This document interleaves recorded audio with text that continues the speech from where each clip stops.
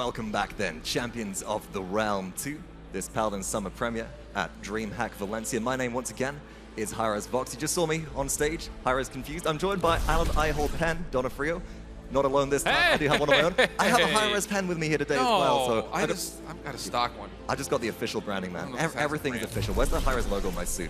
You have to get a tailor. Really? Yeah. Oh, damn. Should have told me about that before. But no, we've got plenty of Hot Paladins action coming up next. We do have, of course, after just seeing Gangstars take down Fierce in the quarterfinals, the next set, which is going to be Denial versus Cryptik. Now, this is a heated matchup. Shift, you're the American here. As a European, I feel like you've got to take point on this. What are we in for? The thing about it, there is a lot of anticipation for what both of these squads can bring, not only at a major LAN event, but specifically over the last handful of weeks in the qualifier. Early on, if you remember back to just after the Masters, Denial was actually finding a lot of success against this Cryptik team. Not the case in Hi-Rez sponsored tournaments. Cryptik has been nearly untouchable, and this is the real big proving grounds. A lot of people wanted to see another Denial Kanga, but this is, I think, spicier just to see who, in fact, could be the best team in North America. Right, and this is a matchup which we've seen plenty of times before during the North American qualifiers, and it's that little bit of a, how do we just say this, a saving grace for the team of Denial, is able to maybe come back in, maybe overthrow Cryptik here, but we do have our bracket available. Let's go ahead and pull it up on screen and see exactly what is going on here. Yeah, we already saw match 1 be played, and our first semifinalist establishes Gangstar. This will establish who plays up against them tomorrow in that best-of-7 match. But of course, later today, we're going to see the other counterpart to that EU side with District 69 and the relatively unknown Team QG Craze from China.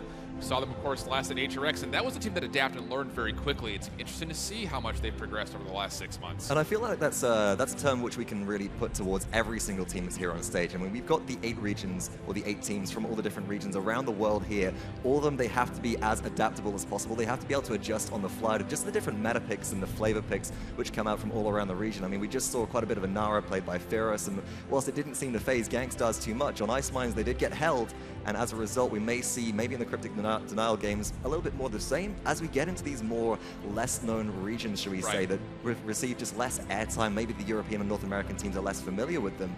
I'm really excited to see what might come out. I've heard rumors of Ying Grok. That sounds scary. Well, that would be very different. Oh, yeah. Without a doubt. And speaking of familiarity, I mean, these teams know each other so well. I mean, they've played up against each other with relatively the same squads over the course of this entire year, kind of culminating so far at this point here across the pond in Europe. It's going to be interesting, though, because Cryptik is one of those squads that we've talked about so often with these high-level teams when you talk about Gangstars, T69, and Cryptik. They're able to play any champion on any player. Denial has not shown that as of yet, and coming into this, I feel like they're more of the one-dimensional team here playing a lot of ruckus and finding themselves kind of rooted into particular people playing particular picks. It'll be interesting to see what Z1 obviously is kind of the wild card when it brings to the squad. Now, it's not to say that these picks don't work out very well for them. Right. Denial, when they do play their flavor picks, they play them phenomenally, but there is that sort of restriction which could be dangerous for them if they are pigeonholed into specific picks and then aren't either able to get those or counter picks have been discovered for them. I mean, we always talk about the Androxuses on this team, specifically with players like Stolzey or Prince Danny, who unfortunately isn't able to make it here, and Z1 is subbing in his place.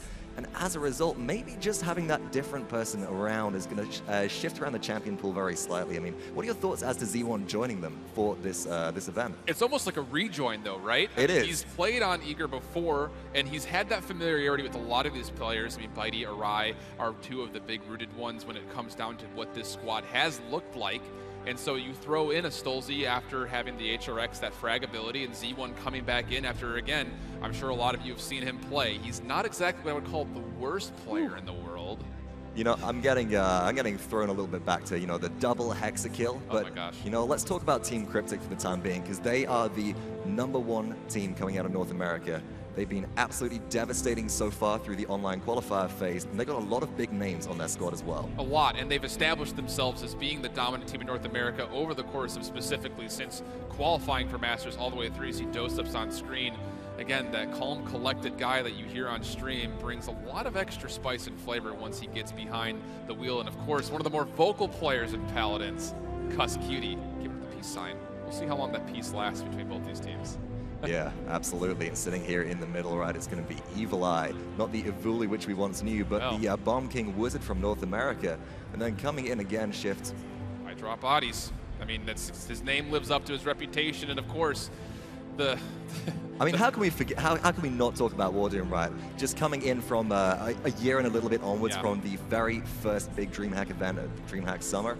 I mean, it's WarDoom, but then across the side, we do have Denial Esports all getting ready here. Right on the end, it's Coach Bitey himself, sitting a little bit neater up than usual. He's actually had a haircut and a beard before he arrived. Looks really well groomed comparatively for an Idaho boy. Oh, there we go. There's the dog. Stolzey, the man himself, getting loose. He's put a really interesting change, playing a lot of hit scan, now going over to getting more of that blaster-based damage Wi-Fi. Wiffle, W1 fluid ounce, whatever you want to call him this patch. He's playing the most of the Makoa main. Yeah, absolutely. And of course, just proceeding through the rest of the team, we're sitting on right towards the end. It's Awry and Z1 Unknown at the end there as well. And Z1 ready for the action. Excited to see what he's going to be bringing to the table. And so far, we do have our maps available.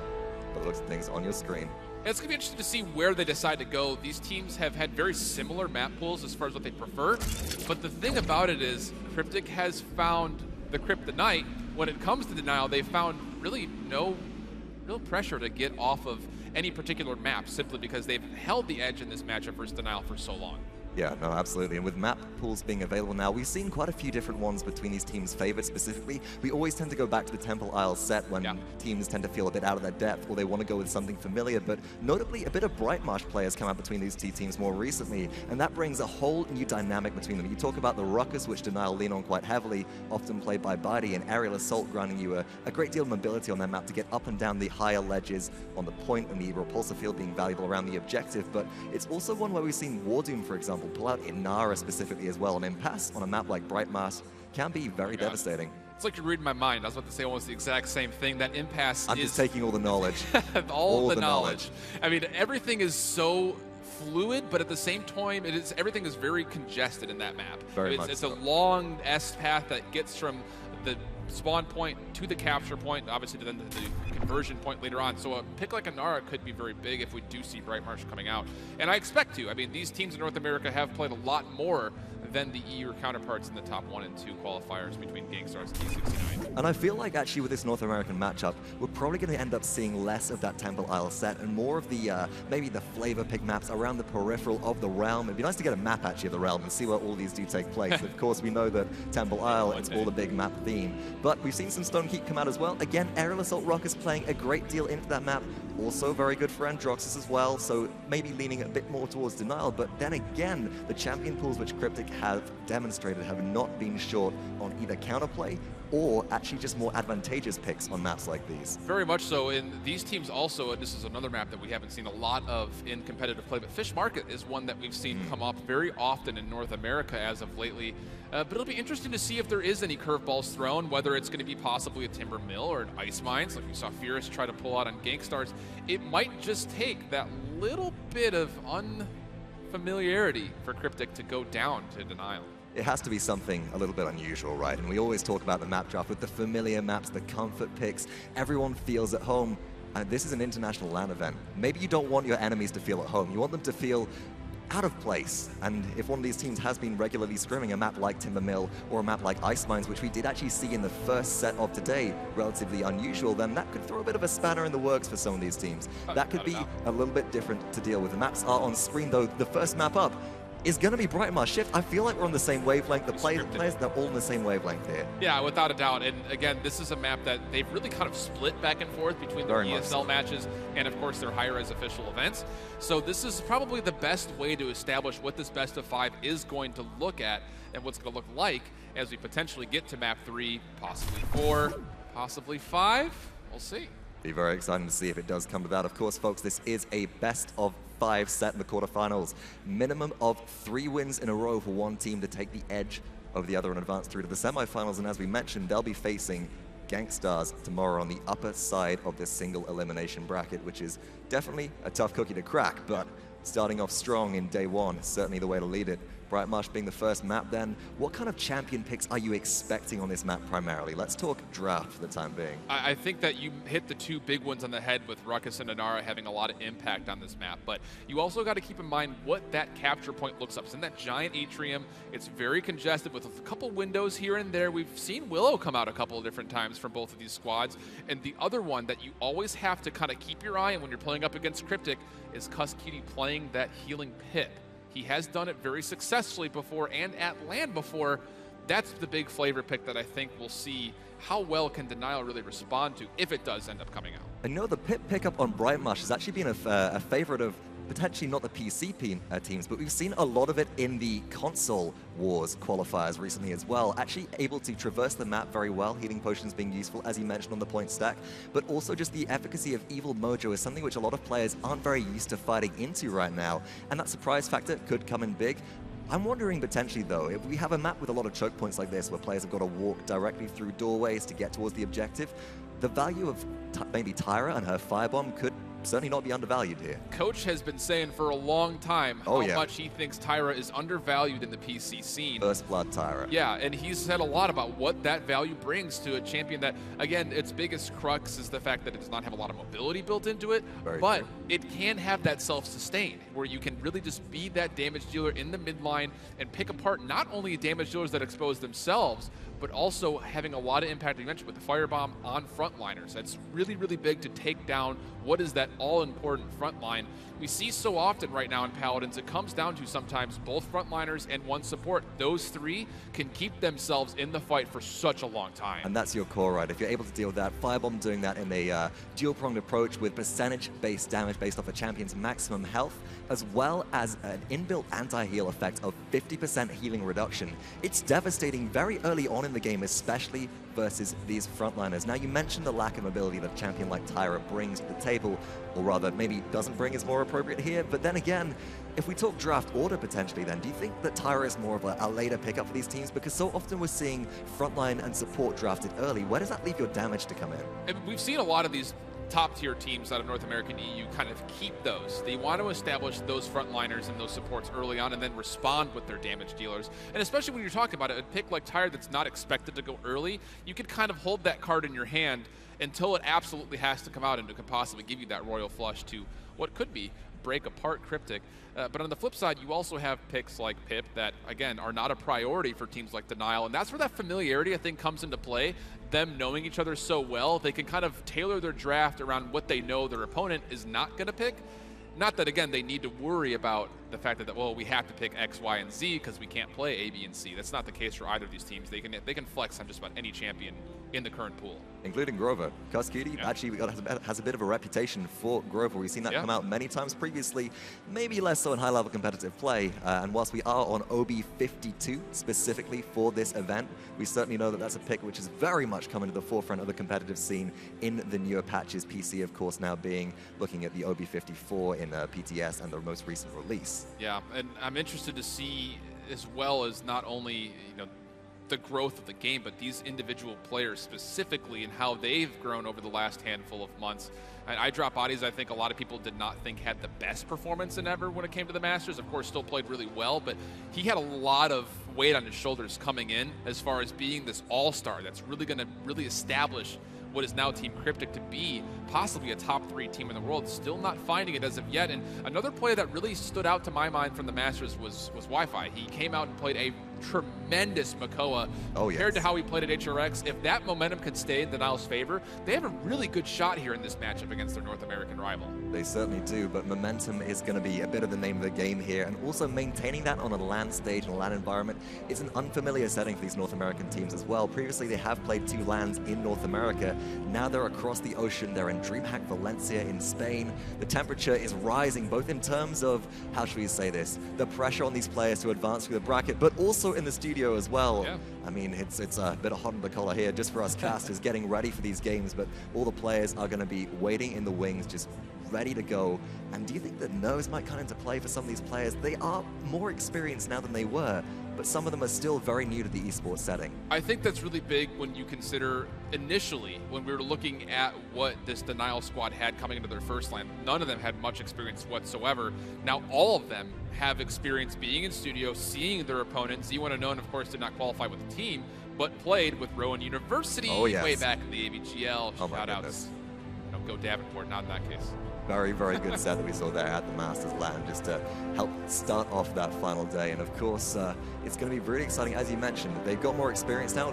The first step to succeeding at something is sucking at something. You've got to kind of get that initial experience, and you really can't underestimate that LAN vibe. You're up on the stage, you're under these bright lights, there's a crowd that's cheering or maybe jeering in front of you, depending on who they're rooting for, and you've got a lot of pressure in your ears as well. That's enough to crack even the toughest of cookies. And a lot of these players now, they've developed maybe strategies for that, for handling it. We talk about esports and just gameplay mechanics and individual mechanical skill. Right. It's a mental game as well, very much for a lot of these players to keep their heads in the game.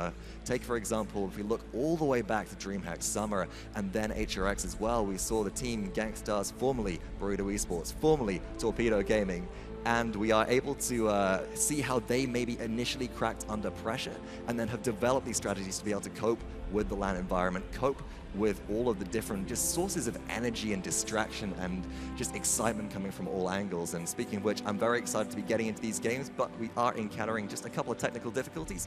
We'll be heading to a short break, but we'll be right back with this second set of the day. Cryptik versus Denial, the North American show match. Stay tuned. Welcome back then, champions, to this quarterfinals best of 5 set between Cryptik and Denial. Once again, Vox, I hold shift on the mics. We're ready to jump straight into the champion draft between these two teams for game number 1, kicking things off on Bright Marsh. So let's not waste any time. Let's dive straight on into it.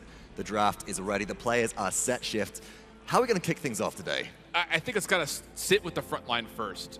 Cryptik specifically has the ability of kind of flexing around a lot of different picks. Of course, we've seen WarDoom becoming one of the more premier frontline players, even though he plays on the most ridiculous mass acceleration, isn't it? It's ridiculous. How are you doing that? I mean, whatever works for you, more power to you. And Cryptik here, do you have first pick in this Bright Marsh showdown? So be interesting to see what comes away. I'm interested to see specifically if Cryptik might be looking to take something away from Denial, like a Ruckus pick, which is very much the comfort and safety zone for Denial. That'll go straight on through Denial.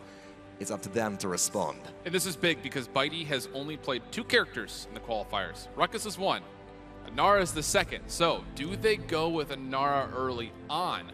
That being said, of course, Wi-Fi has also been able to play both Makoa, Barrick, and Inara with that. Makoa will be taken. Do they go for the double frontline early on?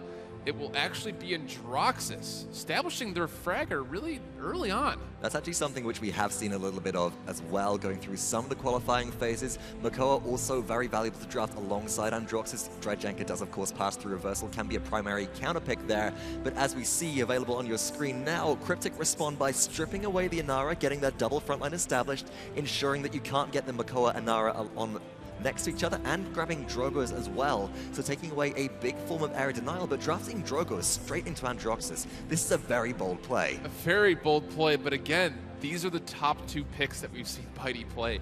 What is he going to go to? Will we possibly see them going with that Tyra? He's been able to pick it up previously. It will be a Bomb King and Saris picked up, and that's a good pick. Awry has been very good on Saris, staying alive, and of course getting massive healing numbers along with that for his team. The Bomb King does bring a lot of displacement with that potential of throwing a Grumpy Bomb on point, scattering everybody around, but on top of that, those are 2 big targets with Ruckus and Inara for him to target down with those sticky bomb auto attacks. And that's going to be very important also just to get some higher health pools on the side of Denial as well. Androxus very squishy and only 2k. Bomb King and Saris a bit more survivable, but Cryptik answering back in stride. Cassie hovered over, not locked in just yet. A bit more of an unusual pick, but coming back in as of late. 1 final pick left to go as well for Team Cryptik. They are missing their support. It's got to be the Maldamba. It's not going to be anything besides them. I'm wondering if this Cassie pick might be traded, but it looks like it's pretty confident with it so far, and I'm excited to see the Team Cryptik Maldamba come out to play as well. Yeah, this is a really solid lineup for Cryptik. Just from the front to the back, it just looks really good. Of course, no damage fall off for Cassie at distance, so she can sit back and poke away at anybody who happens to put themselves on point. On top of that, you throw in Maldamba, who's got a huge ultimate, that Dread Serpent. You see everyone kind of running around with that giant fear, keeping everyone away from point, and it's going to be an Ashe. Interesting pickup for Denial. Now, I do like this. Denial are getting double frontline online to match double frontline. Ashe, very survivable, has a lot of sustainability through the fact that you can reduce your damage with Shoulder Bash with some of her legendaries, as well as also her ultimate Assert Dominance, providing her with full damage immunity for 8 seconds when you do activate that can be useful at buying time for your team to respawn and regroup in sort of clutch situations. And I'm expecting that we might see some of that come into play on this objective fight. Also, bearing in mind, CC immunity can be granted by her Battering Ram Legendary. True. That could be very, very key when dealing with a Maldamba. This is the interesting, though. Denial has yet to play Ashe on a major stream. This will be really interesting to see. Not only, I imagine Bitey will have to be playing her. I don't want to speculate too far, but just how the coordination is going to go. I mean, we've seen Ashe kind of come out of the ashes, quite literally, over the last couple of weeks. We'll have to see how, as we get into game, this is realized for the side of Denial. Exactly. Who's playing who? But of course, Team Cryptik, they are the blue squad for you this time around. Denial, the red team, the underdogs, maybe based off their seeding. And of course, we get towards the objective. Initial itemization, that'll come in just a second, but it'll be crucial to see how the positioning of these teams breaks down. I like the early Mending Spirits on the WarDoom, keeps him alive, whilst he pushes out very early, but Grumpy Bomb from the high ground straight to the backline of Team Cryptik. That could be dangerous, and Kusqt gets stunned. Yeah, but it's not going to lead to much. His first blood comes the way of Evulli. Team Cryptik getting on early. Pulled into danger, though, is Drogo's, but able to thrust away with just a little over 200 HP, and now turning his focus on the Bomb King, but will be boxed out. Stolzey getting himself on the board, but still 30% in favor of Team Cryptik. Also didn't receive any support from Maldamba during that time. Maybe Kusqt expected them to dip out of combat just for a little while and heal up, but instead pushes forwards aggressively, and that might be a thorn in the side of Team Cryptik if they do try and take fights, which they just can't afford to. Bitey on Ashe for Denial, as predicted. Shift looking to hold down the front line, can't save them Makoa, but is just buying time for their team. And ooh.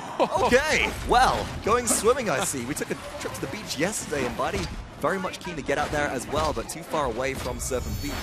Still, Denial holding down the objective for the time being. Shift 72% and rising. Really good flank control, mostly coming out of Stolzey, although he does just fall there. He was doing a really good job from on top of that awning, right around that area right there that we see Bitey is just underneath at the moment. Did a lot of damage, but still Cryptik finding their focus, getting back together, and getting themselves above 90%, and now Ashe has to get in. Good body block indeed, as 96% and counting up. It will be Team Cryptik finding the first point on the scoreboard. And I love that position from the front line of Team Cryptik, just forcing themselves out, saying we don't have a shield, we don't have a Nara's impasse available to block off that avenue of entry, so we'll just stand there. Yeah. They're two big bodies on the objective. 4,400 plus health for Ruckus, if not counting the emitter, and the Nara just sits there so tanky. That's going to block off the entire avenue of entry, and that will allow Team Cryptik, as you said, first cap, now with 2 minutes left, pushing very, very quickly further forwards. Big Hexafire putting right into the face of Ashe, but Assert Dominance comes out, so counters it out completely, and iDropBodies is forced to use the advance again in that retreat fashion. Does not quite get out as Z1 Unknown on the Androxus finds himself a frag and getting on board with him. See if he can find the Maldamba. Would be a big pick. Able to gourd himself back up, and Z1 not able to convert the kill as of yet. You can see the Cauterize is available for Z1 Unknown here. Just a rank 1, so only 30% healing reduction applied on his weapon shots.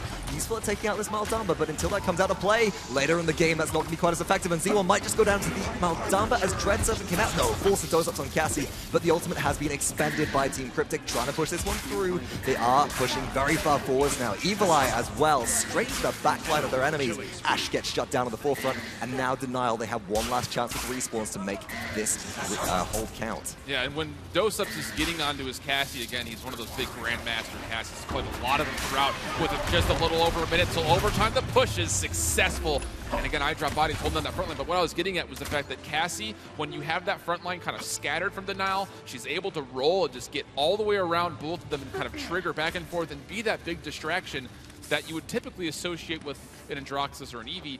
Cassie with a 7 streak showing up. Matches the mobility. Itemization now on your screens for both teams. Talk me through Team Cryptik. They're ahead in credits here, and they're starting to pull ahead in itemization as well. Without a doubt, it is an extra 300 credits when you get that initial capture point, but of course, those kill streaks, every time you get those kills, also boosting that up, and you can see what a big steep plateau that net worth chart is. All 5 players almost even for Team Cryptik, and just below, staggering in linear fashion, is Denial. And again, with that Chronos, again, we're getting that cooldown reduction, building and building. You're going to start to see all these abilities for the side of Team Cryptik coming out more often. With champions like Inara and Ruckus with very impactful abilities such as Impasse and Repulsor Field on their side, Chronos, very, very important. Initial team fight breaking out straight to the backline is Z1 Unknown, looking for a pick or a frag, but is trying to box out with doesupz on Cassie here. No finds Kusqt, who's shut down by stolzey. That'll open things up for Denial, and they do have the comeback mechanic active. 7% now, 35 and rising for Denial on the objective. Z1 still hunting in the backline, and even though they're not fighting frags, they're finding distraction, and that's paying off in a big way for Denial.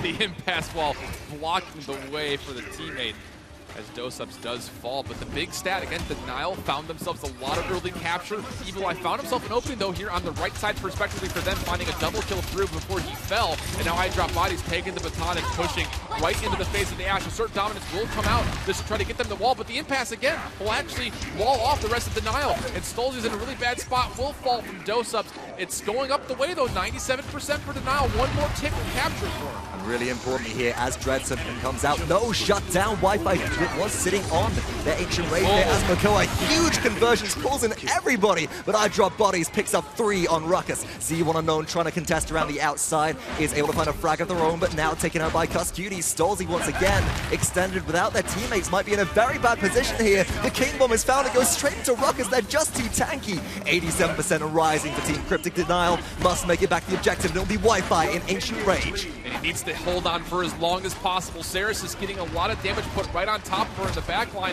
Wi-Fi does fall though, unfortunately overtime, that bar's ticking away. Z1 does get a kill, stolzey will commit to it, and they will actually throw him away. The Poppy Bomb was enough to just barely throw off the edge, and Denial get themselves a much needed capture point. As you can see, all the kills filing through for Cryptik right afterwards. That was beautiful coming through. You know, we've seen an example of that in top 5 plays as well, where as long as there isn't a member of both teams on the objective, overtime will not be triggered. You can get these last-minute incredible captures like that, and using displacement abilities such as Poppy Bomb, which is primarily used by most Bomb Kings as a movement ability, rather than to throw enemies away in a different fashion to normal. Well, Denial are able to answer back. 2-1 the scoreboard, 6 minutes and 50 seconds into this just game 1. And Denial are trying to gain some ground here. Pulling iDropBodies, this could be big. Yeah, but again, this aerial assault is just getting him up and over these corners so quickly. You can see he's on a massive streak. Oh, although now he does just fall. So that all that percentage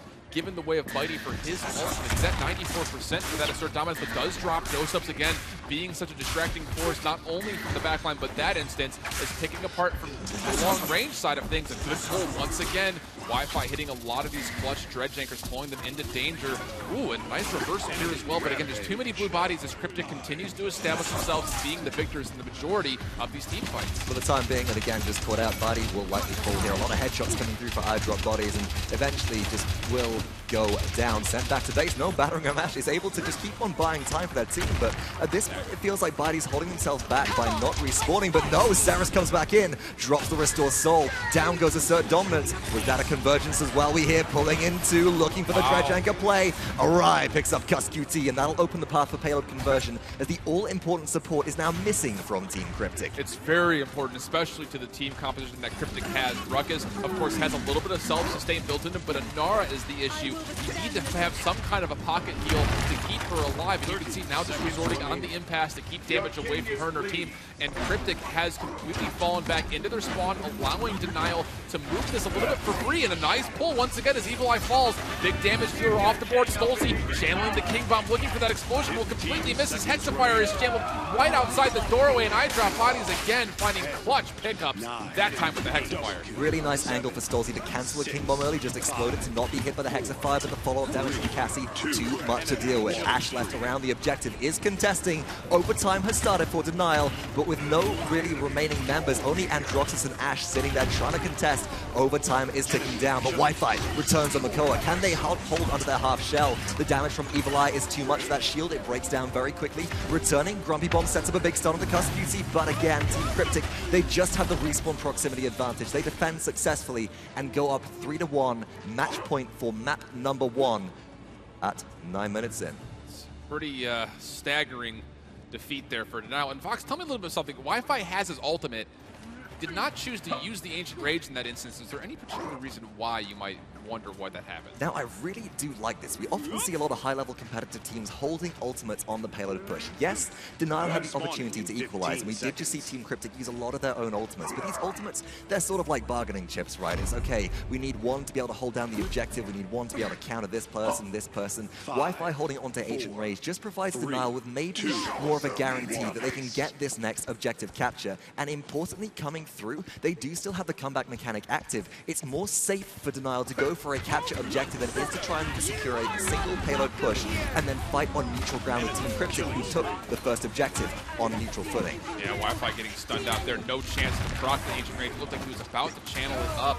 But still, Denial does have that comeback mechanic in effect, up to above 46%, and they found the picks right around the point. Even though they lost the flank, they won the point. It's one of those lose the battle, potentially win the war situations in that aspect, and that's exactly what we're seeing. And the zone is actually going really well. Z1 is starting to come more to life. He had a really kind of a rough early game, not hitting a lot of shots. He's found that opportunity, though, to jump in. And Denial, for essentially free this time through, has very little to contest with as they get themselves 2 straight points, now only down just the 1 point of margin. And whilst Team Cryptik with the respawns fresh out of base do find a couple of picks, stolzey on Bomb King is really making things happen for the team. It's not just C1 who seems to come alive, 1v3 in the backline distracting. stolzey also is finding frags which they need to on Bomb King, maybe finding their rhythm, finding the groove that they have to with the bombs being lobbed out now towards the enemy backline. That's going to be so crucial, trying to break up Cryptik's all-important frontline as the sustain coming through for this squad is insane. Yeah, DropBodies does get taken out. He's really close. This is a much more successful area for King Bomb. What will he find, though? Exploded early, and no one converted. A missed opportunity again for stolzey. A cursed arm in the air, looking for damage from Z1. Not able to find much from him either. So the couple of ultimates suspended for not much. It's the frontliners that are getting the kills, though, as Bitey jumps right in. Will put a lot of devastating bruise right into Ruckus and Bolt over here on the perspective right side for them. But iDropBodies and the aerial assault, again, so maneuverable. Gets himself out, gets healed up, and jumps right back in. He's the one holding down the front line here, but still, minute 20, this payload is coming around this corner really quick. And just consistently bombarded by Ash as well. They try and line up some shots through some of the doorways. Bitey going to retreat here, shoulder back, keeping them safe as battering ram does reduce the damage they take whilst in that ability by 90%. What a legendary play with the legendary equipped. Evulli boxing out against Z1 is taking down the backline. That could be dangerous though, but Kusqt is able to hold things down for the team. No, might be in a lot of trouble here now as Z1 keeps on fragging in the backline. Bitey returns in the spawn, gonna try and displace Ruckus away from the payload so that it can continue advancing. It is contested with 45 seconds left to go, but this is looking much better from Denial this time around. Double kill for Z1 Opening this up, looks for triple kill. That will be the seismic crash activated by Inara, but stolzey cleans up the Stone Warden, and there is nobody left who can contest. Wow, I was about to say the convergence was still able to be utilized if necessary, but they didn't even have to use it. So now we're all tied up, convergence on the board, King Bomb not too far away, and you can see again the comeback that's been coming out of Denial. They've not only matched what that net worth was very early on, but now they have surpassed it. Again, now a total of 600 credits going their way from just capturing the point, and we're in that late game itemization. You see a lot of those hourglasses, again, representing the Chronos, getting to level 2 for a number of players, and on top of that, the Cauterize as well, almost every instance, actually now, in fact, every instance, at level 3. It's 90% mitigation from any healing coming in to any targets that are applied with that debuff. So that's really, really big late in this game. It does. It really changes the playstyle dynamic, and that's where I feel a little bit like Denial have an edge here, because they have a shield they can hide behind and make sure they're not affected by Cauterize when they get healed up. But straight to the top is stolzey. Convergence thrown out. Z1 looking for the flank again. Can't find doesupz on Cassie, but has the target in their sights for the time being. No, Evulli goes in. Takes out Bitey with Dragon Punch. Gets shut down in response though, and on the objective, Team Cryptik 12%, Denial only 3, fighting very much around the peripheral of this fight, not wanting to step foot onto the objective just yet, because it is a death trap if they do so. Without a doubt, there was no support up for Cryptik up until that respawn just came out, and Denial took their time getting back in, but a kickoff way back in the back line. Can it find anyone to convert on? It hits 3, but again, not able to find any follow-up for the damage. Where is it? Well, really importantly there, nothing from stolzey, as Kusqt was able to immune that stun and damage with Slither, throw out the snake toss, and actually get a stun onto the bomb key, and now back towards the objective. Inara was contesting, but Ancient Rage comes through from Wi-Fi. Kusqt trying to run, gets onto the gourd, but too little too late. Still goes down, keeps the frontliners alive, but Cauterize 3 pressure from Z1 and Androxus is too much to deal with. There, doesupz comes in as Cassie gets the shutdown with dodge roll, but Denial are unmoving from the objective. They take victory in game number 1. The North American underdog team coming through. Looking good. Looking fluffy. Coach is all excited about that one. And that is such a strange map and matchup for me. The damage dealers really didn't bring the big brute of the force. It was a lot of the frontliners controlling and contesting the point. You see iDropBodies at 70,000 damage. 82,000 for WarDoom on Inara. Top damage overall does go the way of Evulli at 109,000, but again, it's just that he died 14 times. You die that much, that damage is there only part of the time. It allows the opportunity for 142,000 healing from Awry. I mean, these numbers are massive. It again comes down to the fact that the objective time favored the side of denial at the end. 190 total for Saris. I really do have to ask you that. The whole draw goes into an Androxus of Z1 Unknown's caliber. One of the first players to be able to utilize Androxus like that way back in the WAN. Dangerous. But on screen right now, as we just saw, stolzey, Bomb King player from the previous game, looking good on a different champion to usual. It's interesting. He didn't look fantastic, but he looked good enough. He picked up steam as well as the game went through. Without a doubt. I mean, there are a couple of early King Bombs that were really not effective whatsoever. Again, you can't take it away just from him. It was the fact that iDropBodies triggered a lot of really good Hexafires just to keep him away from getting to that backline. He started to find some flavor with the Accelerant Poppy Bomb later on to get towards the backline, but still, the focus from Cryptik to get onto that massive ultimate has been really good. And that's a big takeaway for Cryptik. Even though they didn't take the map, they were able to keep a lot of the damage away. They need to find a way to keep their damage alive, though. Again, the 14 deaths for Evulli is really the big crutch in that aspect of why they didn't get themselves up on top at the end. It would be very interesting to see exactly how that does break down as well. Those deaths, is it primarily coming from maybe diving in too deep? Of course, we did see Evulli going in very deep towards the enemy backline, maybe displacing themselves slightly too far, trying to confirm direct hit damage onto a lot of enemies. Or is it more Z1 Unknown on Androxus hunting them down specifically? There's a lot that could be said for this team to maybe improve on their own positioning, but also reactive counterplay towards the pressure which Denial are able to output towards them. I think if we want to see Cryptik take back a game in this set at all, we're going to have to see an adjustment as to how they play and how they're positioning. Frontline and support positioning, phenomenal throughout the duration of that game from Cryptik. Damage, well, there's something which could be maybe a little bit more favorable. Without a doubt, and you got to give props to Denial on that first map of Bright Marsh. They've done very well throughout the history of this last couple of months of getting that victory on Bright Marsh. They're going to have to do the same thing, though, on Stone Keep. I mean, most notably, looking back, it is a 5-4 set swap between these two, favoring Team Cryptik. But before this, it was 0-5 in total history in favor of the Cryptik roster. So again, Denial has a lot of adversity coming up into this matchup, but they have been able to do so, especially in more recent history. Stone Keep, though, will be an interesting one, specifically because we see a lot of that tall foliage that comes into play around the point, those big trees, and of course you have that whole viney area around that little turn, and the keep and the church have very close quarters. It brings a lot of dynamic, but the other big thing about this map, Fox, is how short it is vertically between spawn, capture point, and the opposite spawn. There's not a lot of distance there. On the respawns, especially with maybe one instance of master riding, if necessary, as we did see Kronos for the cooldown reduction prioritized very heavily, you do see the frontliners specifically returning to the fight very, very frequently.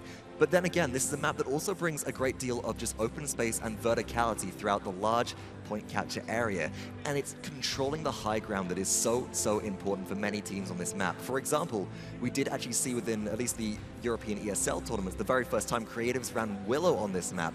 Super effective because you have a very direct path to be able to dead zone the objective, drop big AoE damage from above, and as long as nobody is contesting you, you're just firing shot after shot after shot, and somebody has to go up there to shut you down, which then distracts from the objective fight. Yeah, the distraction element, I think, is really important, specifically on this map. Usually it comes down to pulling more massive flanks of 3 or more people through either the church or the keep side to get to a backline. But in particular, I think that this map, more than just about any other, does rely on those damage dealers getting secured and confirmed damage onto the front line. Very often, with a lot of these maps, it's frontline versus frontline, that battle in the trenches. Oh, yeah. This one has a lot more space in those line of sights from deep over the course of the map to get the damage dealers to funnel some damage onto that front line. So I think this map in particular is not just up to that damage dealer doing it, but specifically which of these two primary support players are going to be able to bring that extra sustain that their team needs to stay through the fights. And it's going to be very valuable, of course, with the open nature of the capture objective. You talk about frontline versus frontline and them being bombarded by damage, which maybe they're not used to. Champions like Inara, with no movement ability, with limited vertical protection, who has an impasse they can hide behind, which can be bypassed just by going straight over the top. Less effective on a map like Stonekeep than maybe some other champions. It's one where we maybe see Barrett coming out, due to the fact they can hide their turrets behind trees. It's one where we might be seeing, we've seen the Makoa so far, we're probably going to see the Ruckus. I think with aerial assault on a map like Stonekeep, it's a given, but I'm wondering maybe even a Fernando or a Torvald necessary if you're into a heavy shield-based composition. Yeah, we haven't seen Fernando yet today, and neither of these North American teams play a lot of Fernando in the game's current state. I mean, of course, WarDoom has had that presence before. WarDoom plays hide-and-seek Fernando, though. He's very distinctive in the way he does it. It's very, very different to how a lot of players do play Fernando, basing more around movement speed and just poke and poke and poke and be a distraction, be annoying. And that's some of the value which Fernando can bring to a team fight, rather than being a presence on the objective. Just needling away at the backline enough to make them worried, because of course if Fernando does get up in your face, it's a very big health pool, it's difficult to run away from, but we'll have to see exactly how the draft is broken down as we are now ready. Denial, first pick this time around. Last time Ruckus was stripped away, didn't turn out to be necessary to their success, but is it crucial here? I certainly think so. Without a doubt, and again, we've seen Bitey so famously on the aerial assault Ruckus has done an incredible job of establishing that legendary as being a very viable option for the character, and not just viable, but super impacting to where it can be a total game changer. This time through, though, it will be the first overall pick, and to respond, Cryptik is going to go with a very early Bomb King. Again, knowing what that counterplay is involved with just the kit that Bomb King brings against a Ruckus, and on top of that, Makoa taken early on. You know, I really do like the Bomb King pick early here, specifically for Cryptik. We often see one blaster go to each team in terms of when we talk about blasters, big AoE damage, such as the Drogos or the Bomb King. Taking a Bomb King, I feel like it's more versatile on Stonekeep.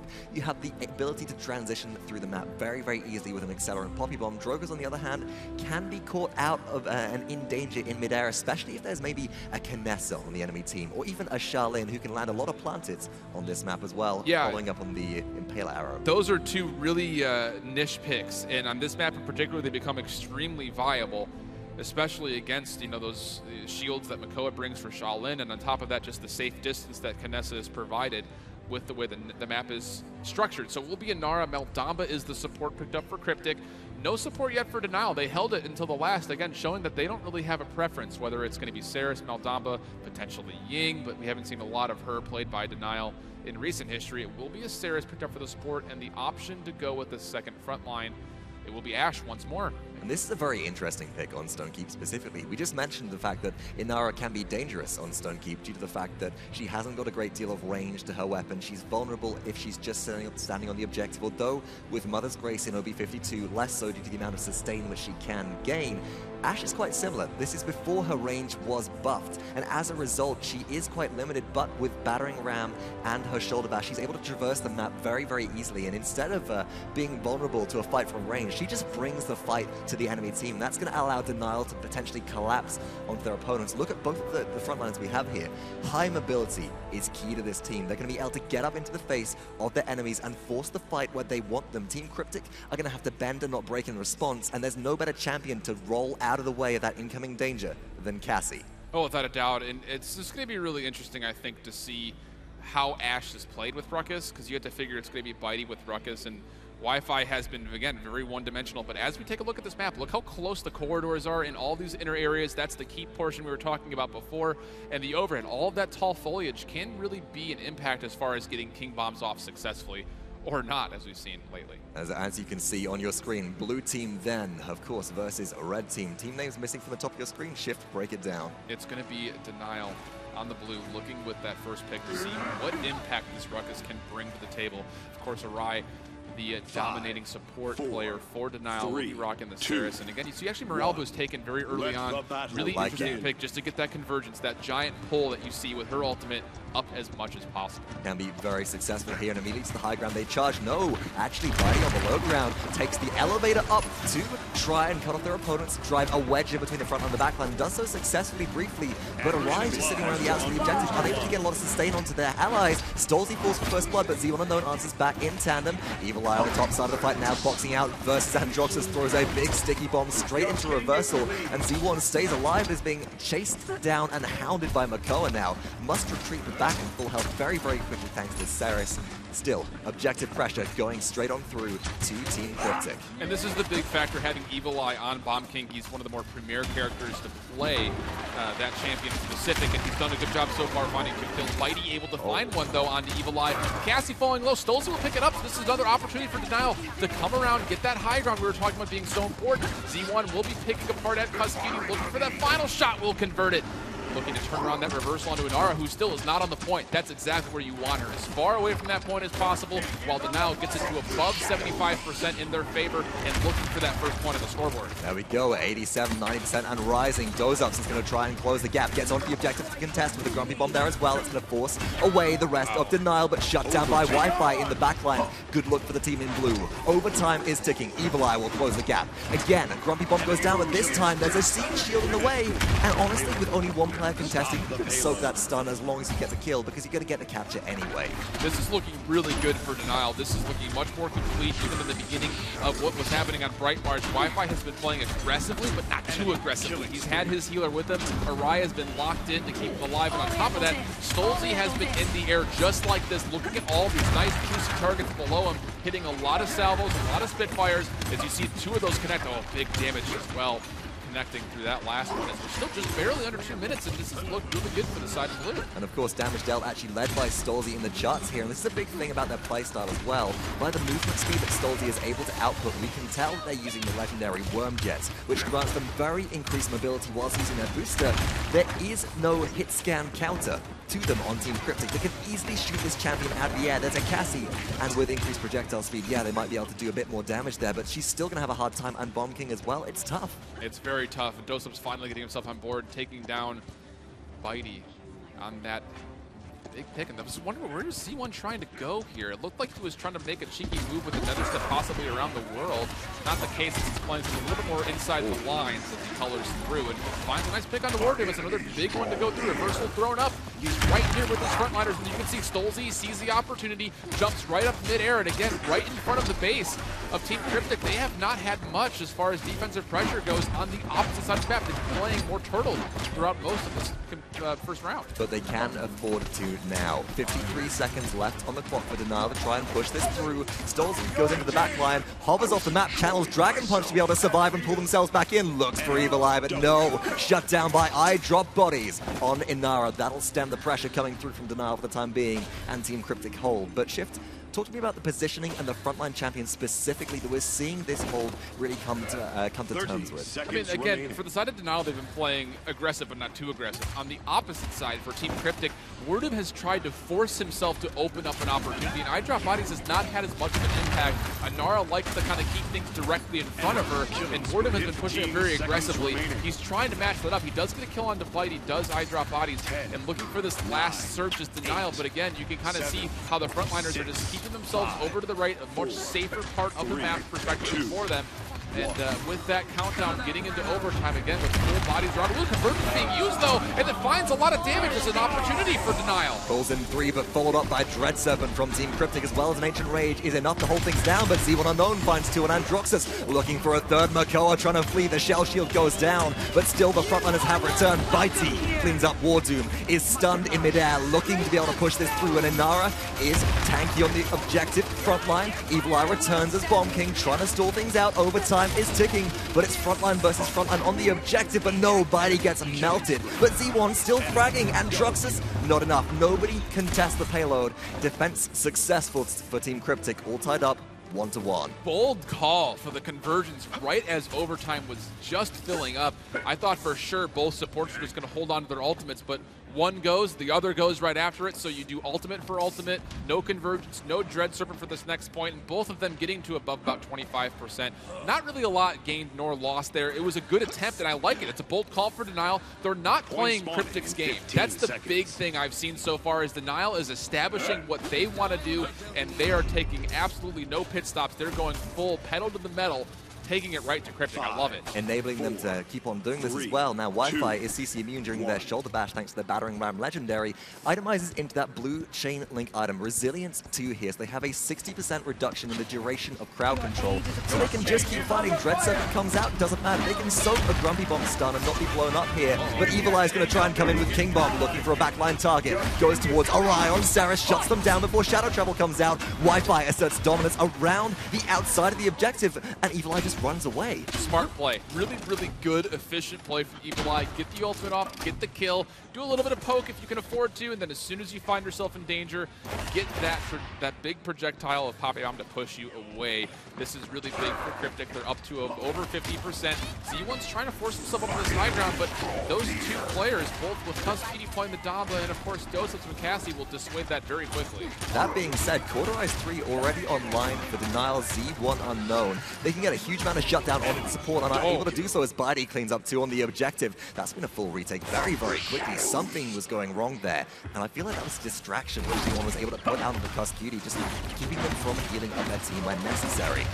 But I would say the Evulli did miss that Pop Bomb to get in the way, was stuck underneath that tree. That foliage being the 6th player there, Bitey capitalizing on most of that damage. Now the Hexafire has a Shadle throughout. Aerial Assault finds one on WarDoom. Can it find more? Anara able to back out very wisely. The Dread Serpent to utilize this overtime. It is 99% though, and Ash is still here with stolzey. Evulli back into the fight though, Box. Anything can happen. His shoulder bash will actually push iDropBodies away.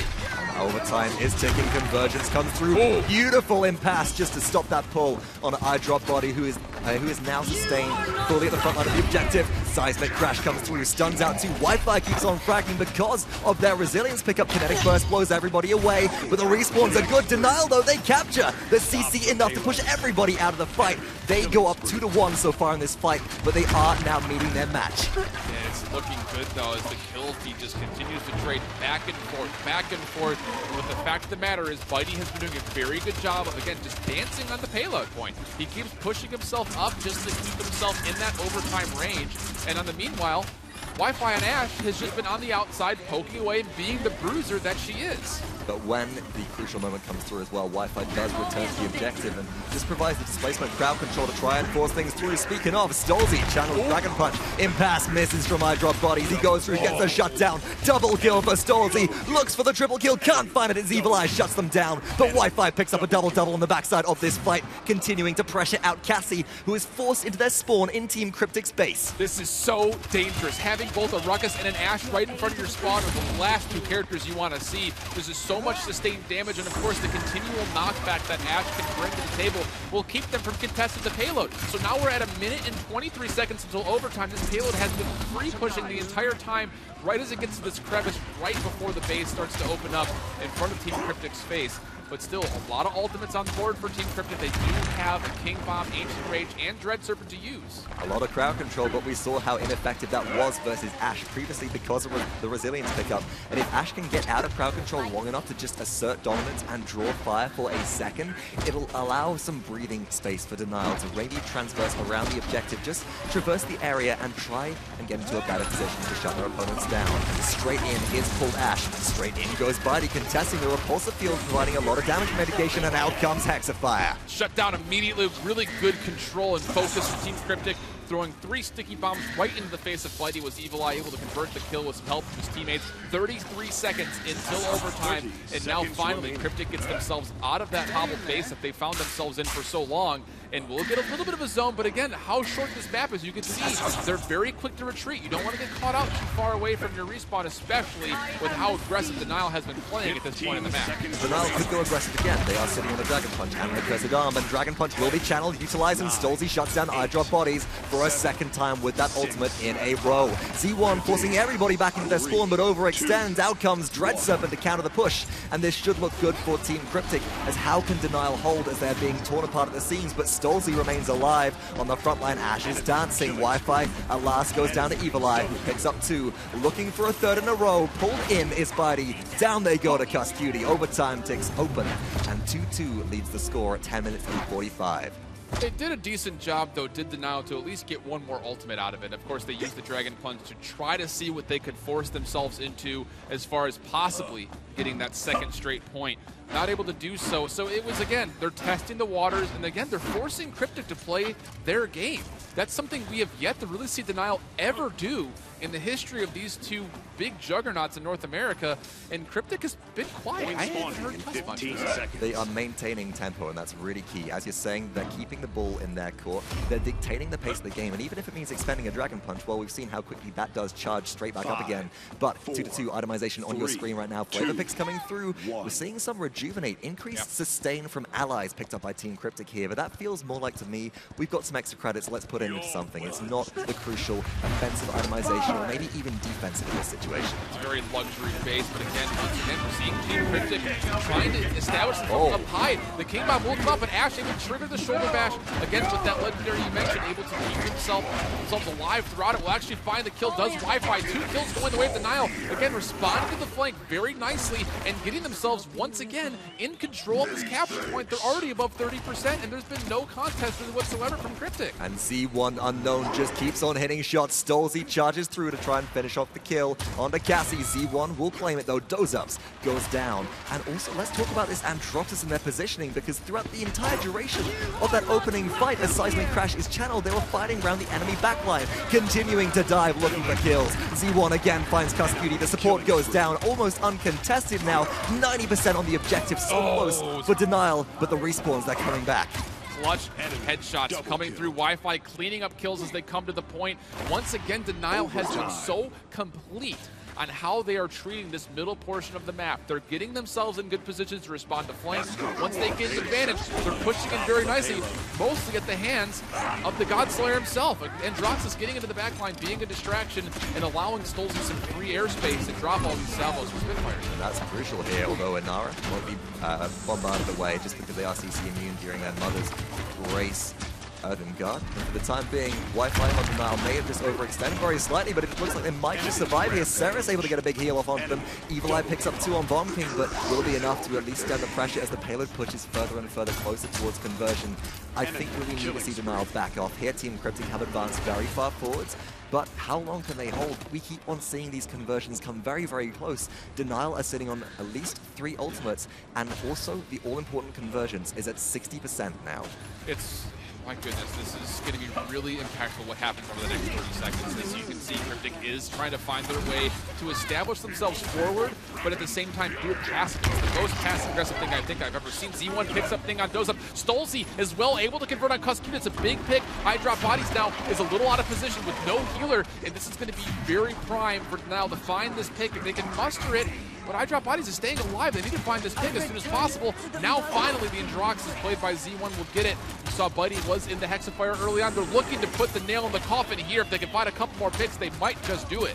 They need to. Assert Dominance is ready for Denial. That will buy some time. Wi-Fi on the high ground now has been CC'd, but battering ram keeps him alive as Z1 Unknown goes on a killing spree. King Bomb comes in for Evulli, looks for the shutdown, but gets a single round to the back of the head and falls as well. So close. Convergence is ready. Do they have the damage follow-up? Seismic Crash used by Inara to try and shut down Wi-Fi, but they immune the crowd control again with their shoulder bash. Dredge Anchor used to break up. Oh my goodness, Z1 Unknown, but he's kept alive through conversions. Neck and neck on the objective. We've got to see the red team contest here. They're chipping down Denial. Do they have the respawn proxy advantage, or will they fall? Clutch emitter coming out for Bitey. Keeps him alive for a lot longer than he should have been. You saw doesupz committing with that dodge roll. Will be taken out by stolzey, who finds 3. It's just up to now iDropBodies to hold off for his team. He's taking a lot of damage. The impasse wall does come out just barely to keep some damage away from him, but still, Denial is still fragging, and they're still here. They are, and they're kept alive by Awry on Ceres the entire time. stolzey still in the air. Z1 Unknown still fragging as Androxus now so low. stolzey at last cleaned up by Kusqt, but back on the objective is Bitey. Very mobile in the air, looks for Evulli, gets the kill. Grumpy Bomb will zone on the objective, and overtime is ticking, and the respawn proximity advantage is just too much for Team Cryptik for the time being. It will take a huge misplay to shut them down, but Bitey activates Hexafire on the payload, smacked in the back of the head by an arrow, pinned to the wall. They say no, but still, the respawns keep on trickling for Denial. Can they hold things through? Dread Serpent used post-Dragon Punch just to try and cancel things down. But Cauterize, stolzey barely stays alive for a second and is shut down by WarDoom, but still over time is ticking. Is the CC displacement enough from Ash? Battering ram used straight into the CC multi from Mother's Grace. Inara, conversion comes out again a second time throughout this fight. Shift, this is neck and neck. This is nail-biting. And no one's focusing on Saros whatsoever, which is why Denial is able to stay here. Bitey finding a kill. See one another. Can they pick off the last one? Denial Esports get themselves a second map, and stolzey in the upward thrust of just celebration. That was possibly the longest overtime contest we've ever seen in Paladins. And again, that man right there, Awry, stays alive for so long, keeps his team alive throughout all of that. And Denial finds a way to get that last little bit, and just confused faces for Cryptik. It is just good knowledge of the champion Saris as well. Of course, running their Mortal Reach Legendary, granting them an increased distance to restore soul. They can play safe so far back. And with a payload so close to conversion, with a champion like Ash on the squad of Denial, who can just kinetic burst everybody away, you've got to focus rotating onto that objective, because you lose that, you lose the game. And as a result, look at the amount of healing that Awry was able to output that game, 163,000. Kusqt is still doing well on Maldamba, but that's an unbelievable score.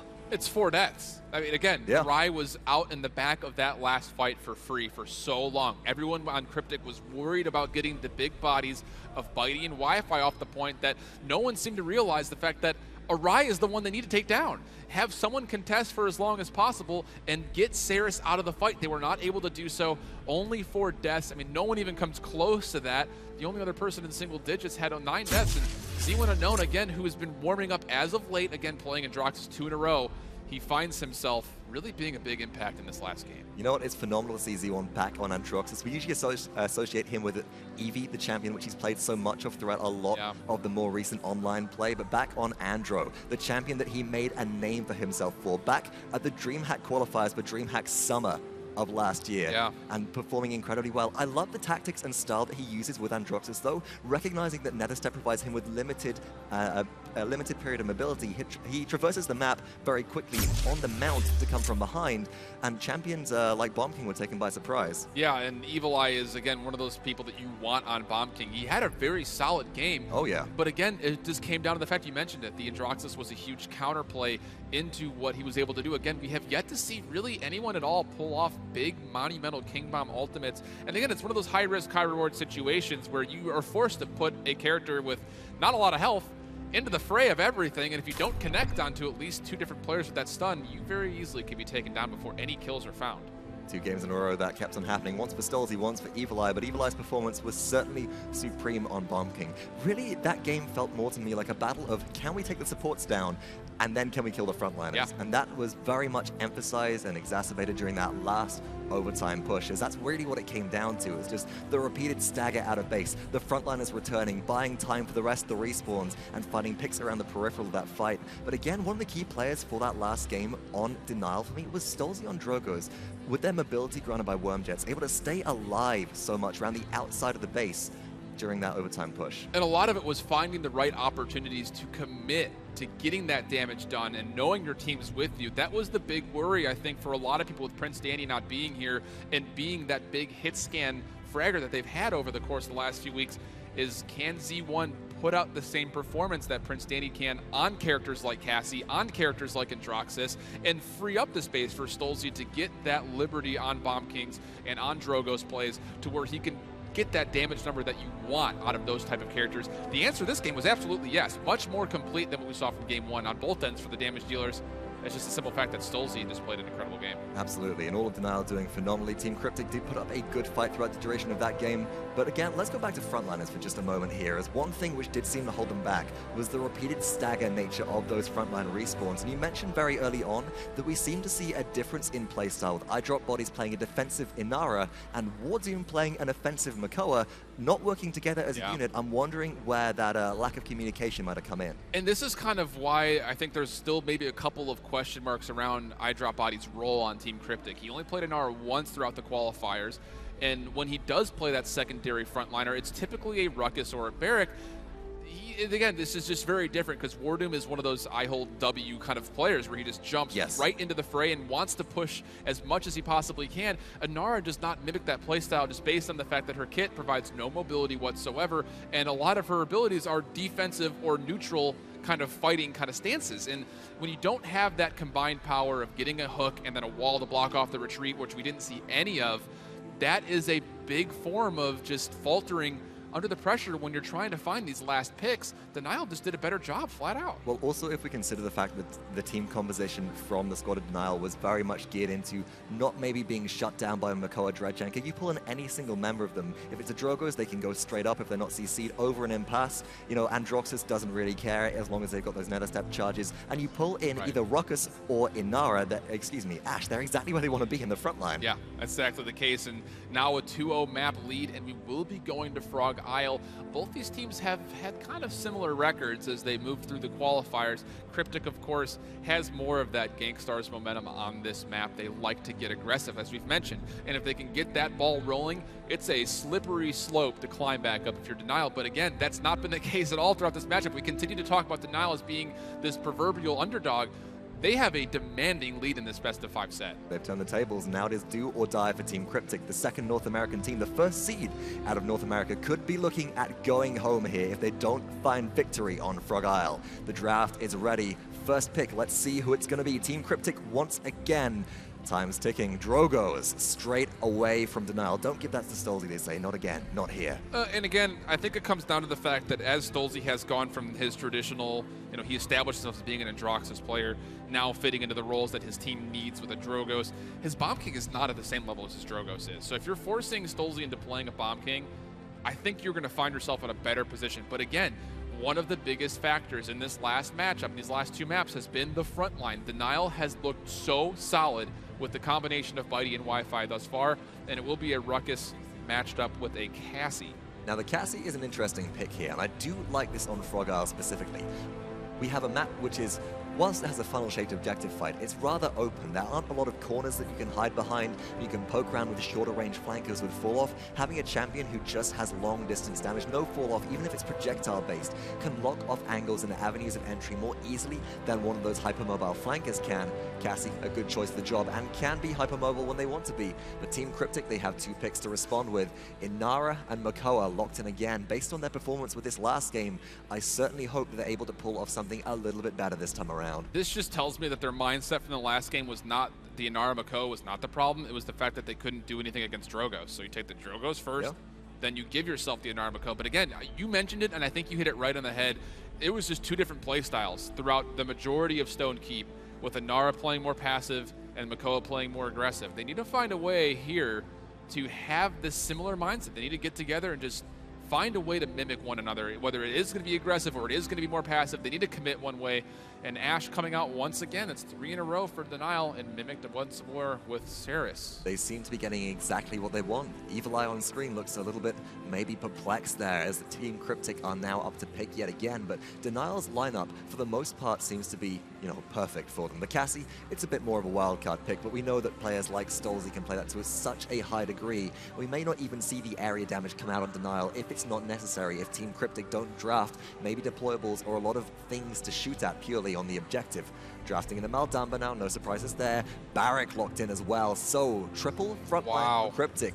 And this forces Denial to play the Bomb King. They have to at this point. You're not wrong, it's without a doubt. This is interesting because as you look at Denial, they continue to say, we're going to play our picks. You have yet to have a response for Ash and Ruckus.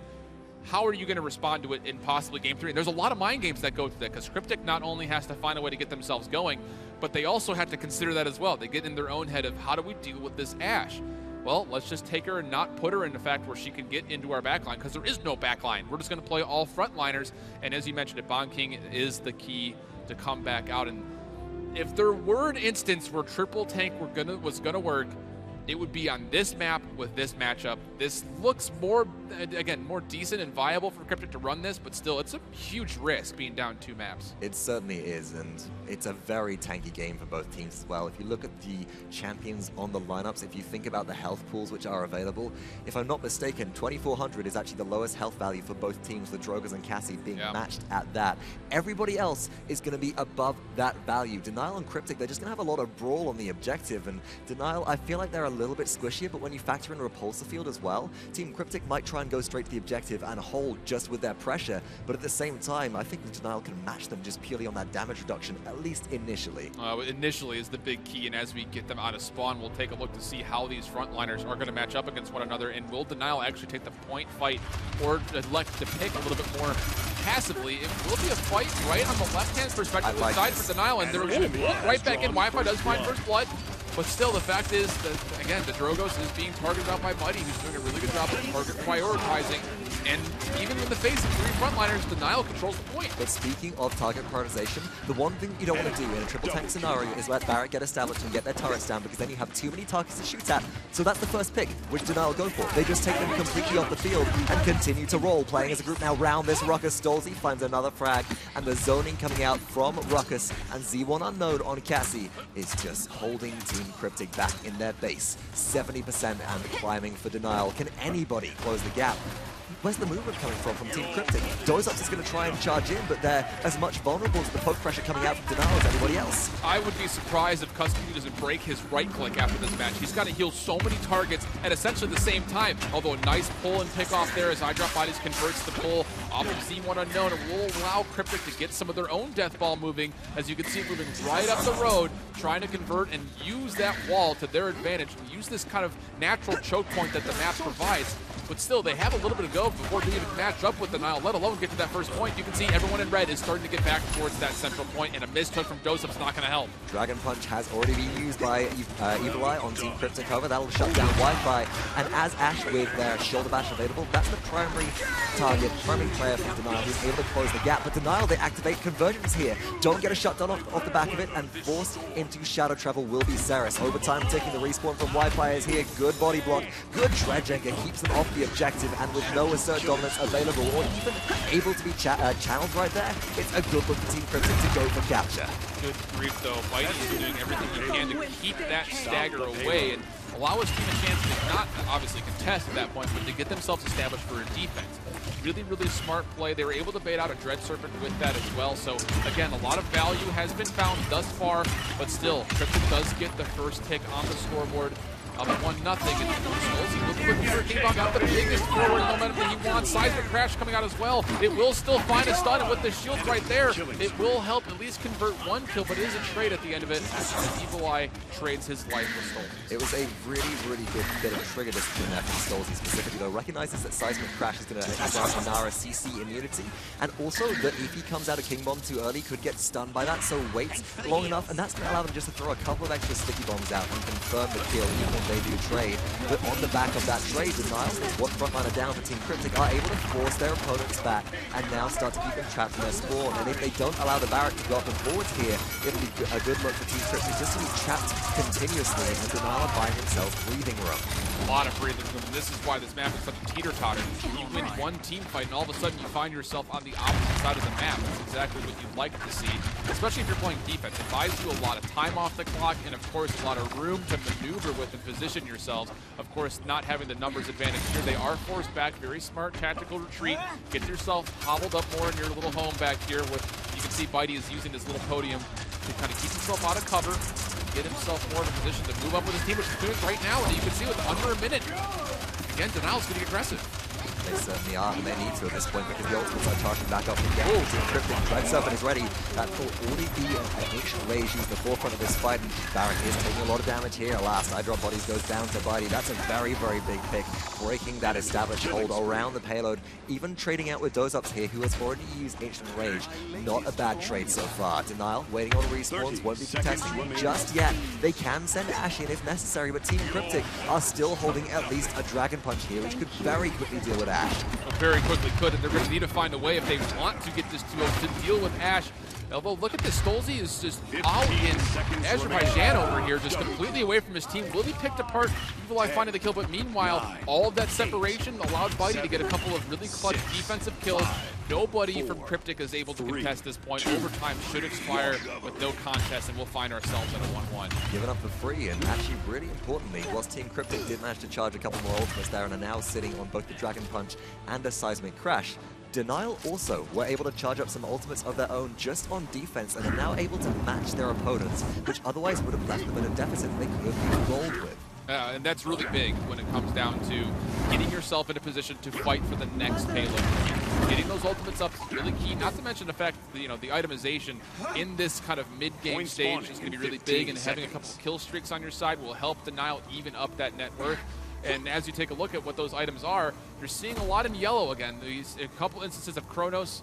Again, Awry going already. with, Awry with the morale boost too as well, getting that extra ultimate charge, and a couple of rejuvenates actually I saw for Team Cryptik once again. I do like the Chronos 2s for Team Cryptik, 20% cooldown reduction on a couple of their champions just to get more rotations of abilities off. And that could be devastating. Again, straight to the objective will be WarDoom. Focus onto Barrack for the time being. Hexafire is activated, trying to track down the Dragon Punch in mid-air. Giving that one up is Evulli, doesn't even go in for a kill, tries to get behind the frog statue, but still perishes. And this is really good for Denial. They find another big pick as WarDoom again falls. Now Makoa is the target. You can see how many people are committing to that call. Able to get right in front of doesupz, and all of the frontliners fall one by one. All the King's men, all the King's horses. Oh, and there goes iDropBodies taking a dip as well. A nice poppy bomb. Once again, we're seeing stolzey getting a number of kills, and look how aggressive Denial's being. The point still is being contested. They're still haven't captured all the way, but the fact is, these triple tanks do not have the mobility to get back, and especially with all the zone potential, Denial is taking complete advantage of it. And Bitey seems to be the zone king for this team of Denial, just able to get out into the face of their opponents with rockets, but Aerial Assault granting them the ability to retreat when necessary, is able to go back towards their team here, find a little bit of safety, and now with the payload already captured, with 7 minutes and 20 seconds of this game, it is 2-1 to Denial, and they've already pushed a quarter of the distance, looking to continue as Convergence pulls in for Dome Shield goes down to protect Team Cryptik, who should be able to hold from here. Denial should withdraw and not continue contesting, but they seem to be displaying no fear whatsoever. I think that the fact they were able to get a dome shield out of that is really big, because that Convergence wasn't going to find much. The impasse wall blocked a lot of it. The fact that they're able to bait out a big defensive ultimate is huge. Hexafire coming out once again from Bitey. He finds one. The impasse is blocking away 2 more. But once again, Barrack by himself is the next target, taken out by Z1 Unknown. Bitey continuing to have this presence on the platform right in front of the middle portion of the map. Still just a little under a minute 30 until we get to overtime, and the kills continue to funnel in for Denial one by one. You know, it's really good trigger discipline with Bitey as well to recognize no targets for Hexafire. All right, I'll cancel, swap targets. Let's take down on the front line Barrack, shut them down with Z1 Unknown, and allow this payload to continue pushing. Evulli on respawn charges a salvo with their Dread Hunter setup, but is quickly forced back into spawn by stolzey. The trap set up around the spawn doors, got to wait for those to explode before you can force out. The salvo's not going to connect very much damage at all onto the Bomb King, His Majesty himself, but the fire spin that follows up might just be enough, and Evulli does get the kill onto the all-important Frag King of Denial. That extra little bit of damage that comes out from having that legendary, ooh, big direct shot. Evulli taking down Wi-Fi. Killing spree for him, finding 3 straight. And this is exactly what you need. One character can change everything defensively. Evulli finding 2 kills. And you can see, again, this teeter-totter of a map. What does this allow for positioning? Cryptik is now moving forward and getting aggressive, knowing they have a numbers advantage. They do for the time being, but if Inara is actually picked off like this, as Z1 continues to roll in, looking for pressure, it could be very bad, but a nice dredge anchor will shut them down. Kill credit going to Evulli. The Stolzey answers back. Evulli still finding 2 more in a row. Picks up 3 in a row right there for the Drogos here, demonstrating that they are a master of playing this combustible style, dipping up and above like an attack helicopter above some of these walls, throwing out a fire spit, and just picking damage after damage fire spit onto their opponents. Again, chipping everybody down low before they can get to the objective. Team Cryptik defend with ease that time around. It looks almost exactly what had happened in round 1, just flip-flop the teams. No contest at all for overtime whatsoever, knowing that there was way too much of an uphill battle to move forward to get to that payload. And again, you see the man right right there center screen. Kusqt has been doing a very good job as the Maldamba to keep his 3 frontliners alive throughout a lot of this. It's a tall task for a Damba to just continually right-click and find the proper chord position to keep your team alive. It's a lot of big health pools you're trying to sustain. And that's not all. If you have a Ruckus diving into your backline, one of the best shutdowns you can find is potentially the snake toss, the stun from Maldamba's reload, and able to do all of those things at once. Kusqt, he's the pasta chef, he's the noodle chef himself. He's able to handle everything at once. Healing is also still exceeding, and Team Cryptik have got sufficient itemization online to call this a contest. We're going to say that offensive itemization is maxed out at this point, Shift. It's level 3 for all intents and purposes, so 90% healing reduction on both sides, but Ultimate's being channeled by either team. Dragon Punch finds Bitey, unstoppable goes Evulli, but stolzey shuts them down. That's a big advantage, though, for Cryptik, able to take out 1 frontliner when you have 3. Again, it allows you to stay in that front line for so long. Big battle in the trenches is going to go the way of Cryptik now, and again, that's going to lead to very early capture percentage, which is going to lead to them being in favor for the next team fight. You know, it's a domino effect. What that means, just one ultimate and how it impacts the entirety of this game. doesupz also being taken up to the point just to make sure nobody from Denial can commit their bodies to being on top of it, and now Frag's coming out for Team Cryptik. And this is really important as well. Convergence used by Denial finds no ground. WarDoom shuts down Z1 Unknown. Kusqt with the Dread Serpent just to stay alive. Team Cryptik capture objective number 3 of this game. They're still in the fight, Shift. They're still holding things down, and maybe, just maybe here, they can find a conversion to win out game 3 and keep themselves in the set.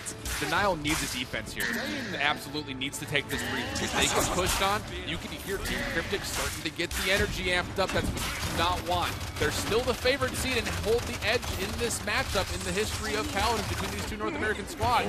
And if they do not get this push going all the way through, it's going to, again, keep on a snail. And Denial's going to have a good chance to control this. And in order to do that, you're going to have to see the support champions maybe shut down Bodies, stays alive. WarDoom, Bodies, stolzey in the King Bomb as well. And with that shutdown in mind, iDropBodies on a 15 streak on Barrack right here. The stay-at-home dad, as Evan likes to say, just staying alive. Fire spit thrown out to the backline, gets an immediate shutdown onto Awry. No sustain for Denial. And this is not looking good for Denial. They need to get themselves grouped up. You see they're all sitting in spawn, waiting for their healer to come up and taking the advantage of that positioning. All these frontliners are right in front, welcoming Denial with a lot of damage as soon as they exit the spawn.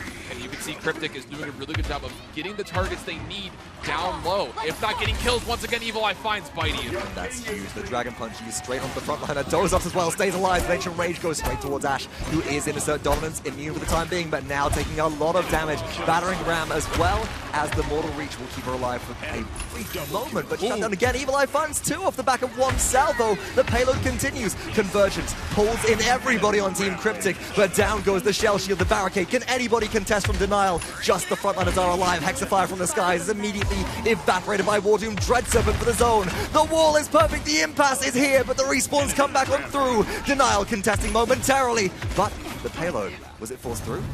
It looks to be that way. Team Cryptik finds themselves that really monumental 2nd straight point, and that's not good for Denial. Momentum has just completely swung back into Cryptik's court. It's been a really good start for Denial. They put up a really good fight throughout that, but the 3 tank, too strong to deal with, especially once they started to isolate, get Bitey off the board, get Wi-Fi off the board.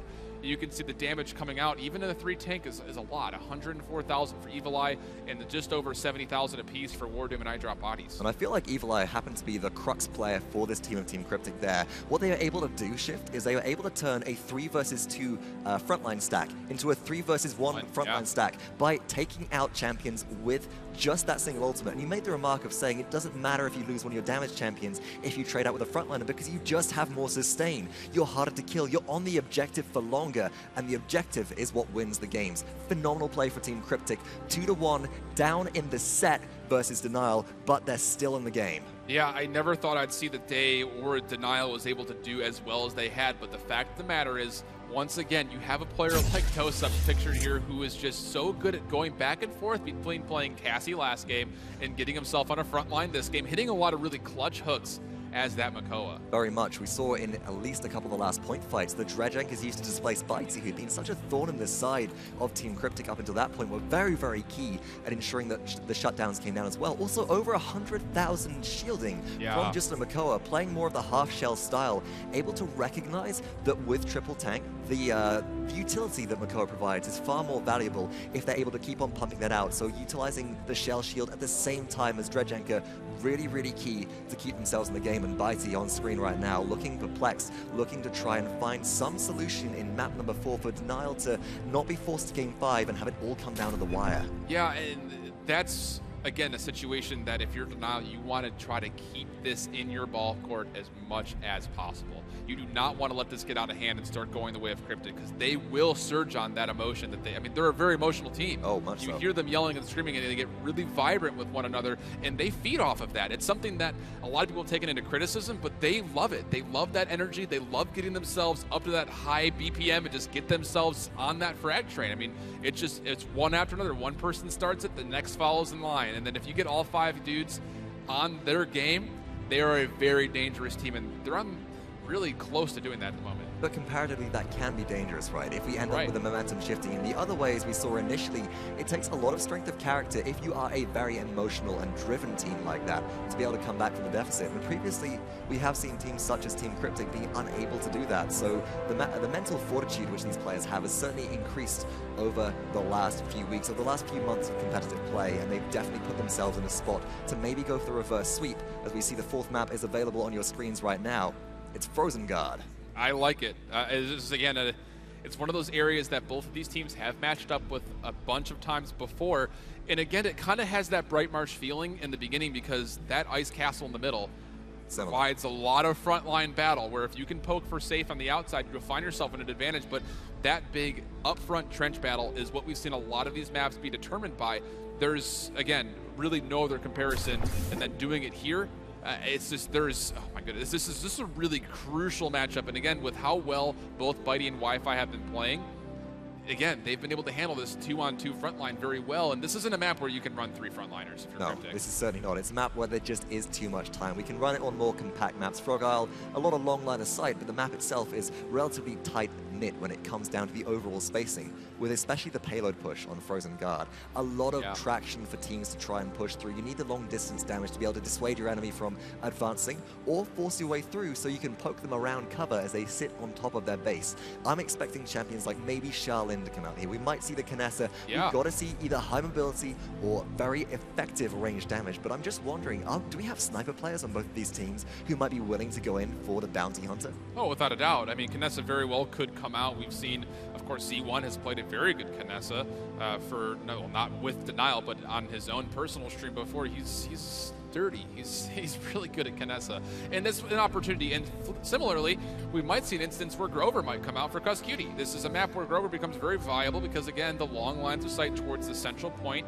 And on top of that, the ability to vine in close to a corner, keep yourself out and blossom your team for essentially free and get right back out.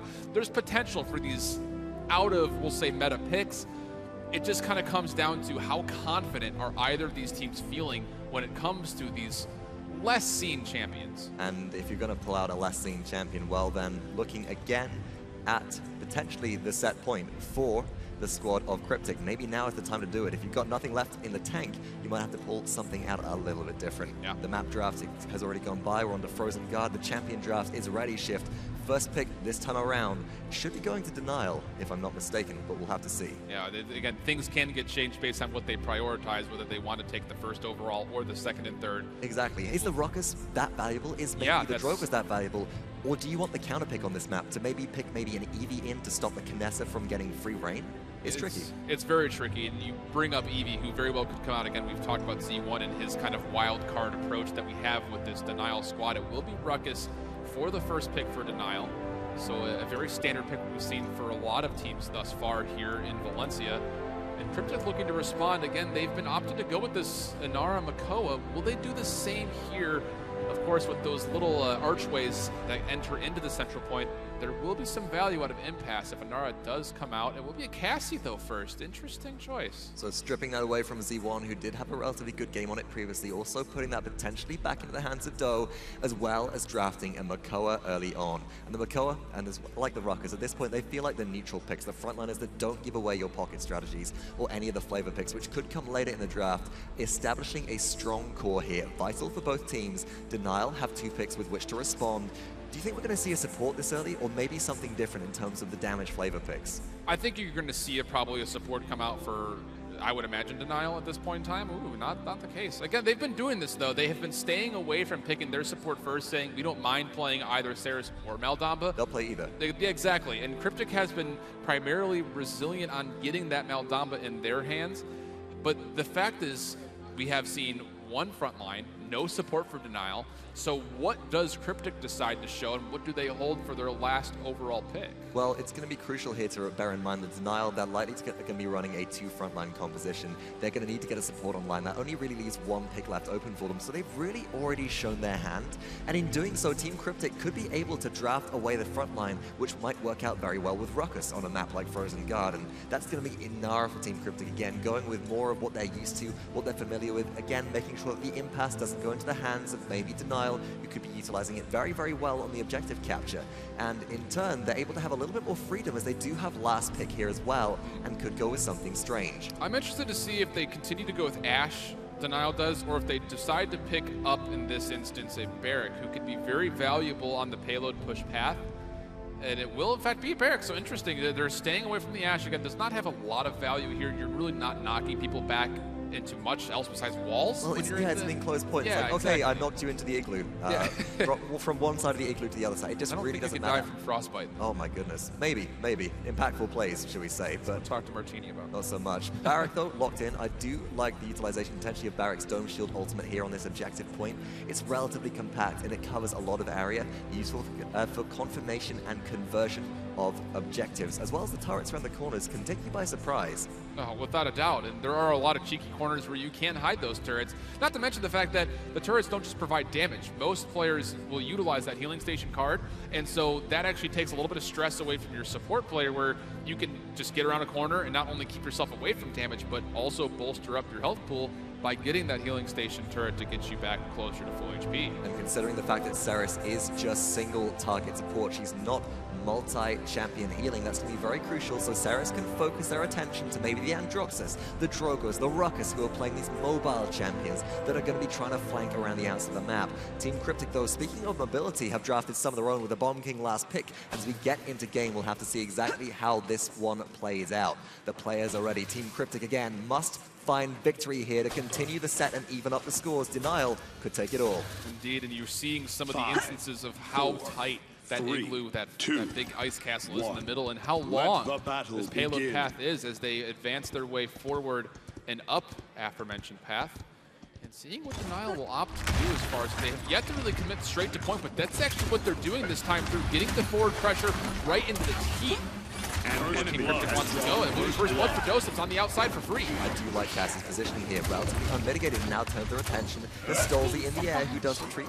doesupz not overextending here is very crucial, not letting themselves be vulnerable. Does he want to know on the flanker, Androxus, and gets a shutdown on to Androxus themselves in combination with WarDoom. Now looks for and finds stolzey in the air. Team Cryptik are in dominating control of this objective, and the positioning of Inara here, I love it. Yeah, and this is a really good spot. Again, we mentioned the fact that impasse wall can be very big. You get to that underpass where they have to choose one side or the other, an impasse can block off where they're deciding to go with 93% for Team Cryptik. Not much contest yet for Denial. They are getting close to the point, but again, the shields, the boards, everything's keeping up the red team very full, and Wi-Fi does fall on Barrack. Not looking good so far for Denial. Also crucial, we just saw the impasse come out to block off the line of sight being available from Saris as well, so WarDoom doing a good job at controlling space for their team, but straight to the back line is stolzey, looking for a frag onto somebody, but gets shut down by doesupz once again, forcing out the front line is going to be Makoa here, just trying to lock things down. doesupz, double kill, now slowed by the Waters field, is Wi-Fi just trying to dodge around, but eventually goes down to Evulli.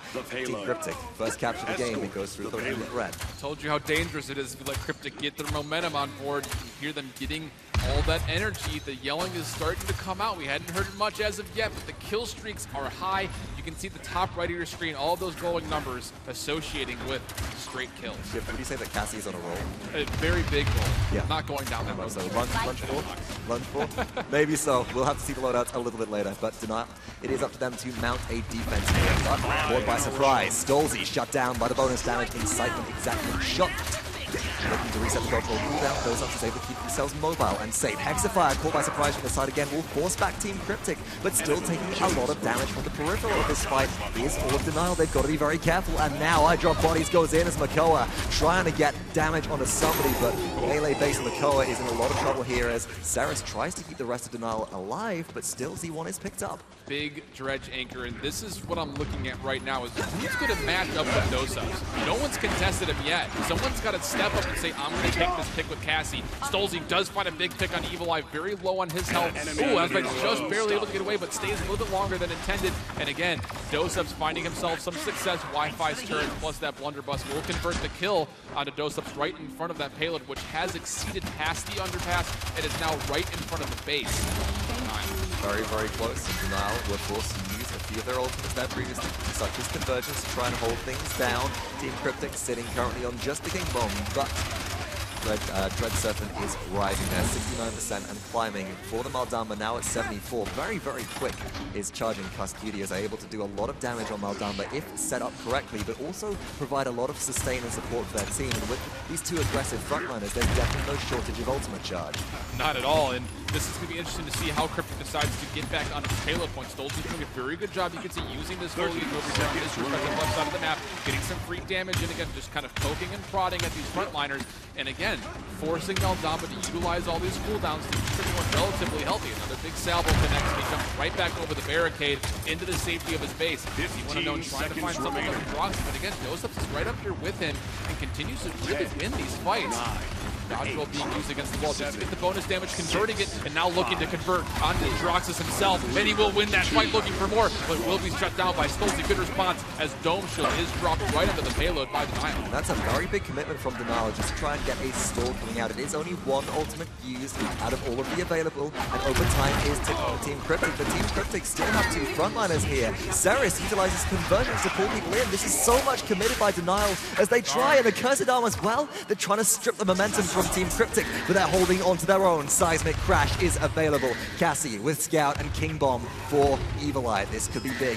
Overtime is still in contest, and out comes the Stone Warden with Seismic Crash. This is looking very familiar to Stone Keep. Nobody's focusing on Maldamba, able to get a lot of extra healing onto Inara, who is the only person who was there for a long time. This overtime continues to extend, and every time that happens, one step away from that could completely diminish all of the overtime. The longer it goes, the faster it goes away.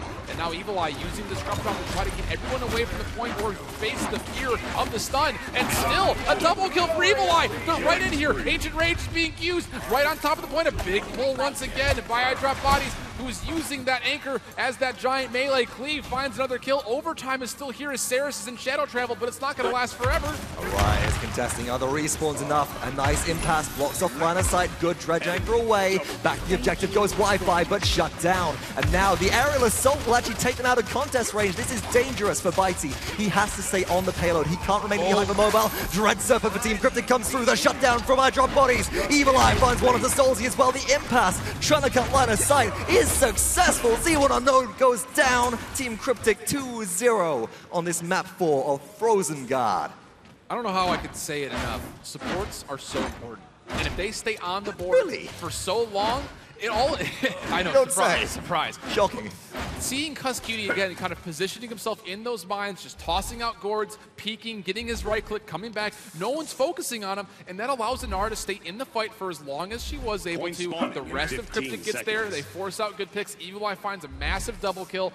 And that leads to, of course, the 2-0 result we see on the scoreboard. Well, posing a question to you, stolzey rotated on Drogos to shut down Maldamba. One shot away turns their attention back towards the objective. Itemization on your screen very briefly. We'll come back to that in just a second. Most importantly, although it is a 2-0 for Team Cryptik so far, Cauterize 2 has been matched, the anti-heal has been matched for both teams, so the supports are equivalent in their effectiveness here. They're not seeing a lead from one spot to the other, but Bitey though, pulled into danger, through a lot of trouble. Z1 answers back, rid of the Cursed Arm, finds doesupz only, but Evulli gets a shutdown. Dragon Punch traded out, double kill for this Evulli Bomb King, looking into the backline for somebody. Anybody finds a Saris, lands one shot, forced to reload, but Wi-Fi being brought very low, surely to fall here on Barrack, and they do to the damage from WarDoom's Inara. Grumpy Bomb to force the Saris out from their corner positioning. Gotta rotate here, and into shadow travel they go. A repeat deja vu of the last objective, capture shift.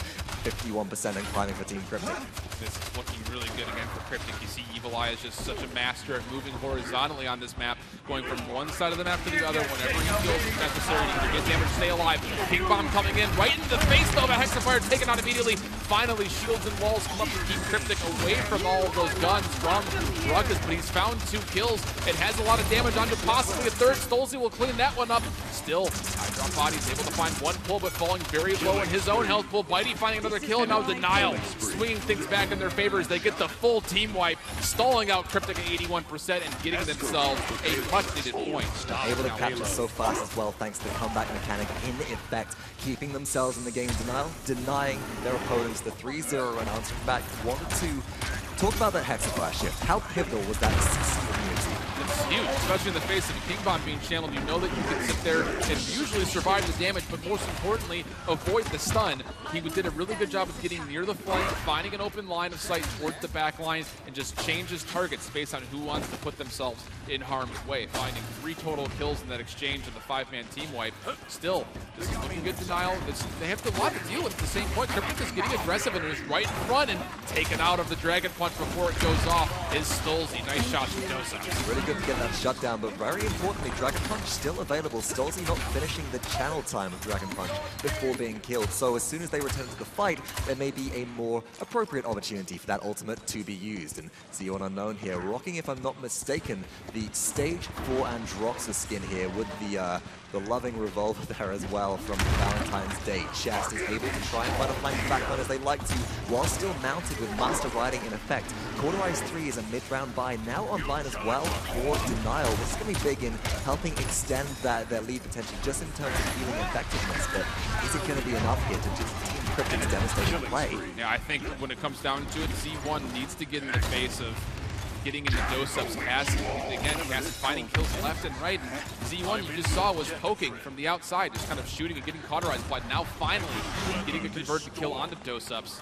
So 50 seconds, Denial does control the positioning and the numbers on the field, and you can see the payload is just starting to move underneath this underpass and get towards its potential final destination. This is something that if you're going to see it broken open, it's going to take ultimates at this point. And the big key ultimates here will be ultimates like Dragon Punch for Denial. Hexafire being used by Bitey, picks up Evulli yet again. Was that in response to a King Bomb? The duels in the mines as well, so close. doesupz clutches Z1 Unknown, and Androxus goes down. The Godslayer no longer alive. The Wreck Spray pulled out in victory celebration, and a big 910 damage shot found onto the front line of Denial as well. But in a really bad position because of that 1v1 was doesupz. They stagger him very closely away, and this payload is moving. It's got its front wheels right on top of the circle. Can they get those last couple inches? Overtime will be in effect. Dreadserpent does come out. You can see Cryptik is right on top of the point. The Dragon Punch will also find WarDoom. A huge pick, but once again, a massive pull out of midair. Kusqt converts on stolzey. It's just conversions back and forth. Shadow travel activated, then immediately canceled by Awry, and just keeping everyone alive as long as possible, but just not enough blue bodies around, especially ones of the frontline nature, so it continues to be a 2-point deficit. Cryptik up 3-1. And that was very important there, that stolzey was plucked out of the sky. If the Drogos had remained alive, then the damage may have been enough to overpower Team Cryptik, but eliminating that pick made the frontliners a lot more vulnerable. Then they can be focused, because you no longer have the Drake, the Lizard, zooming around the skies, dropping bombs on you with their worm jets. You can just purely focus down the Ruckus. And even with emitter, even with Repulsor Field, 1 versus 5, that's a tall order to try and fight through. Very tall order, and very unlikely in overtime of all things to get that advantage you need to get those last couple of meters.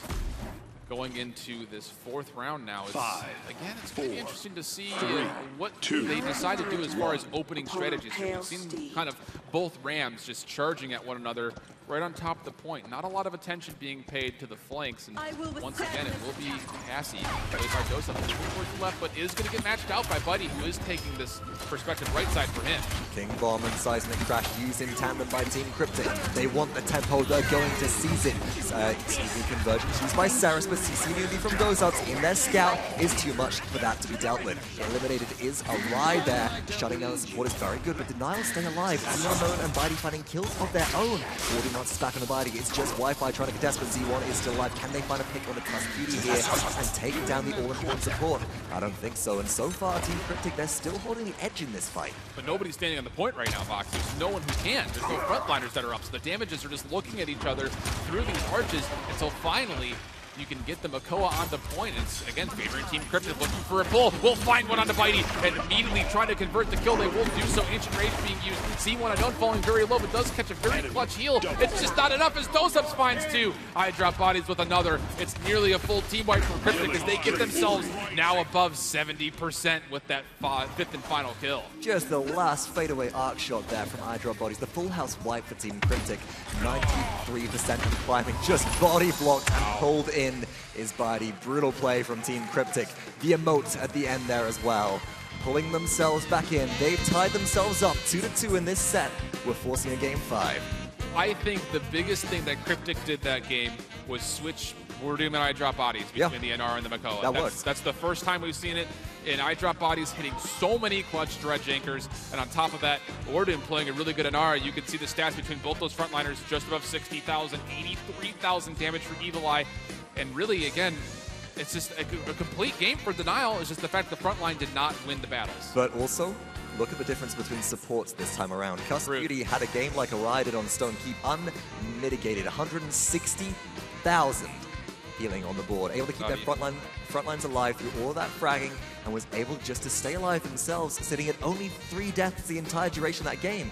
Awry, again, only found 5, but it feels like the Maldamba was just more effective with their area healing, able to hit more targets at once than the single target. And there we go, Premier Qualifiers coming out in first place, showing us a little bit of love on the screen, and semi-finalists for the Masters LAN and the HRX Invitational. This is a seasoned veteran of Paladins play, one of the first competitive players from Dreamhack Summer last year as well. Well, on top of that, and this was a stat that we barely touched, he was at almost 100,000 healing after the first round, or when 1-1. Oh, yeah. He was right there at almost 100,000 healing. It's ridiculous. It's 5 minutes into the game, he's got almost 100,000 healing.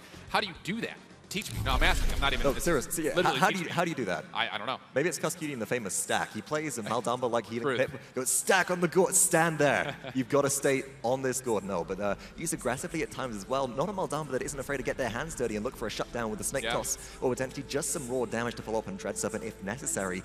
Very much controlling the pace of the game, and Kusqt is a player who's talked about this multiple times before, has made the trade from initially, again, all the way back at Dreamhack Summer last year, was one of the best Androxus players in the world. He's certainly a player of frag nature, but was always a support at heart.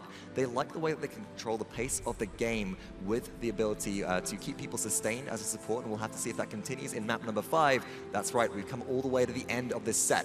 It will be Serpent Beach, where everything concludes. Appropriate for the Snake Master. I would absolutely agree.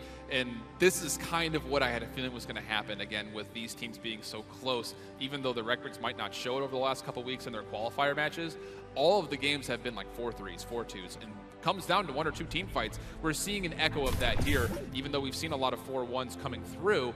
The fact of the matter is both of these teams have explosiveness built into who they have playing for them. And when you get certain characters on certain champions, it could be all over, as we've seen Kusqt do a good job, but Evulli as well on the Bomb Kings. I would say it's fair to call these players definitely characters at this point, since they certainly bring a lot of personality, but the way that they play these champions as well. You know, the difference between Evulli's Bomb King and stolzey's Bomb King, very, very different. They play them completely in separate manners, and it's that mannerism which can often help maybe define some of these players from being a top-tier player, the best in their class at specific champions. And that's certainly what we expect and want to see also on a world stage here at Dreamhack Valencia Summer 2017 with the Paladins Summer Premiere. It's been an amazing set so far between these North American juggernauts, and alas, it must come to a conclusion. Shift, Serpent Beach, what kind of map dynamic is that going to bring to the table?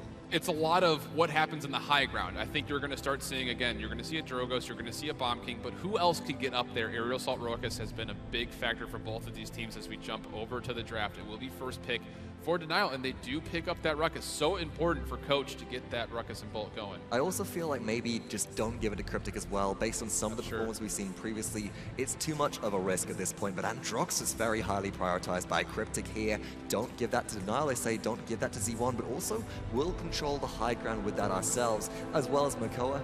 Now, we could see iDropBodies flex potentially onto either of these champions. It's going to be quite confusing to see how Cryptik lay these out from draft to players. That's a very strong point that I really wasn't considering, is the fact that iDropBodies can go between both of those characters. And if they do opt to go with another, like a Nara choice, will they continue to keep what they have no works now with Inara being played by WarDoom and Makoa by iDropBodies? But we're all speculating at this point as Drogoz and Cassie are picked up in the meantime. A lot of damage picked up early on. It really kind of doesn't hold the hand whatsoever for Denial, as you know they have to take a support in their 4th and probably another frontliner for their 5th. So interestingly enough, it will be the Maldama that is locked in, and the Inara, as you remarked, so double frontliner online iDropBodies. Based on their previous record on Makoa in that last game on Frozen Guard, I would be very shocked to see them switch off of that. But still, we know that on this squad, doesupz has flexed between that previously as well. And now Denial answering back with picks of their own. Ceres locked in, unsurprising, as the last 2 picks do come through. And it is Ashe on Serpent Beach, and this is an interesting pickup on the map specifically. A few environmental hazards which could come into play. That's really not the focus of this team here. They want to be able to get up close and brawl and make sure that they're taking the fight. Denial are taking the fight to Cryptik rather than Cryptik taking the fight to Denial. We've seen how much momentum affects both of these teams. Whoever is in control of the game's tempo will often have the lead. I think the other big thing too with Ashe is she has her ultimate available. She can solo contest the point while everybody else is getting maneuverability and positioning on their opponent. It will be a Bomb King as the last selection. Again, we have not really seen too many picks fall out of what have been the favored 10 champions over the last couple of weeks. The Ashe, of course, throwing a little bit of mix-up over the last week and a half, and Wi-Fi's done a very good job, you know, kind of going back and forth of using the Ashe when necessary or using the Makoa when available.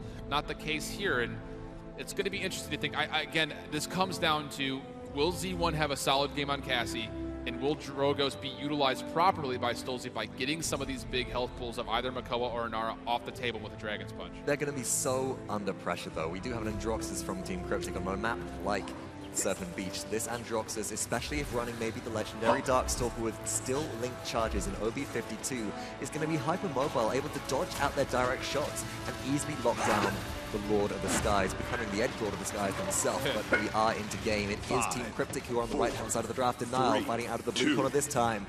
It all comes down to this shift with a smiley face on the side of the base to kick things off in this final game of the best-of-5 quarterfinals set between the 2 North American teams.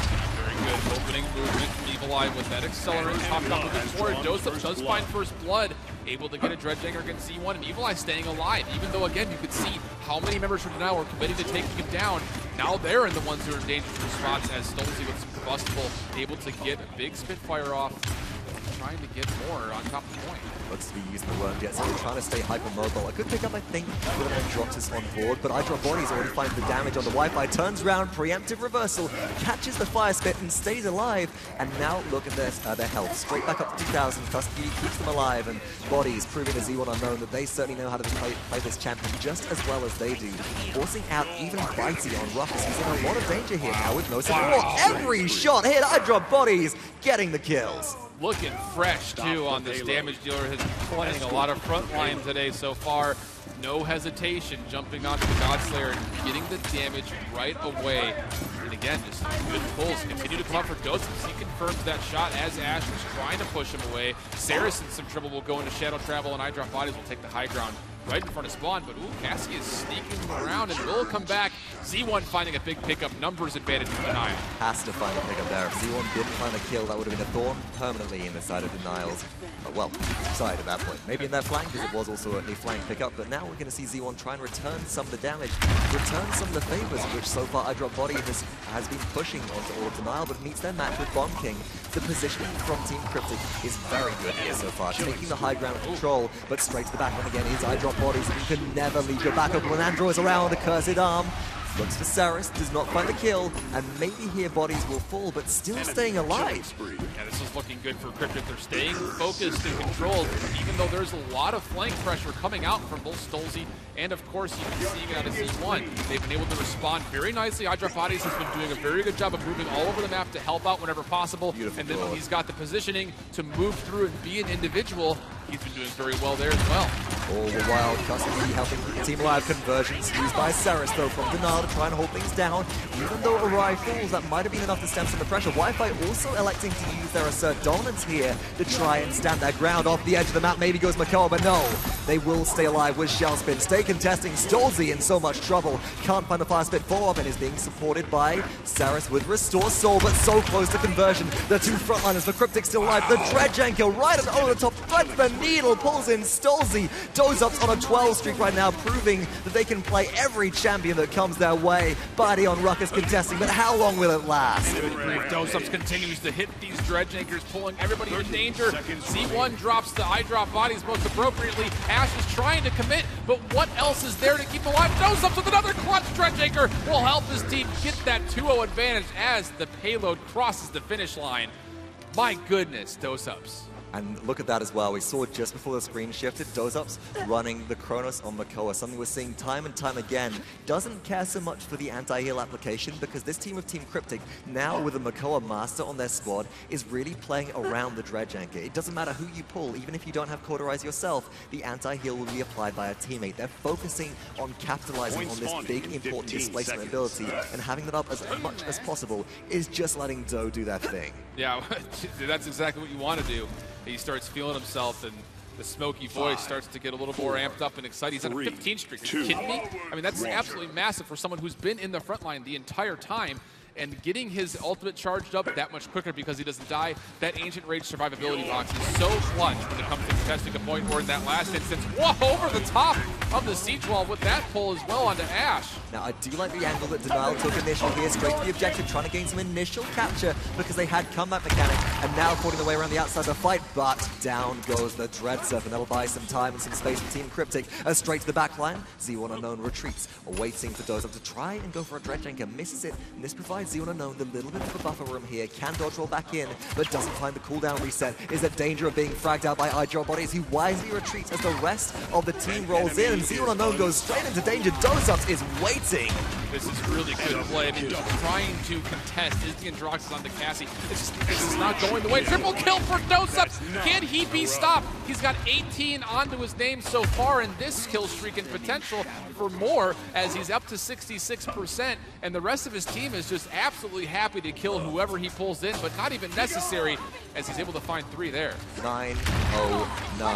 18 streaks with Ancient Rage available. As soon as a player is in front of them, that Dredge Anchor is magnetic. I mean, obviously onto Ruckus potentially as they are made of metal. Onto Ash as well. Just keeping the frontline CC down, getting the shutdown kills where they need to. So low on the objective. Ash in battering ram. Shoulder bash will be trying to contest. As soon as doesupz goes low, out comes Ancient Rage. The anchor is swinging. Target focus swaps to Saris to try and keep the support locked down, and now to Cassie as well. Finds the pull again and again, just looking for the frags. Without Cauterize, has a great deal of trouble at shutting him down. But meanwhile, the rest of his team is getting the kills on the flanks. iDropBodies with a second. Evulli finding one as well. Bitey's trying to stay alive. Overtime in effect, but it's going to go 3-0 at this point in time as Cryptik continues to dominate thanks to, again, that big anchor of Makoa played by doesupz, who's continuing to find kills. He's top damage. Are you kidding me? He's not even running Plot Makoa. doesupz is running half shell Makoa. There is no bonus damage following their Dredge Anchor. They're just hitting all of their shots. Accuracy,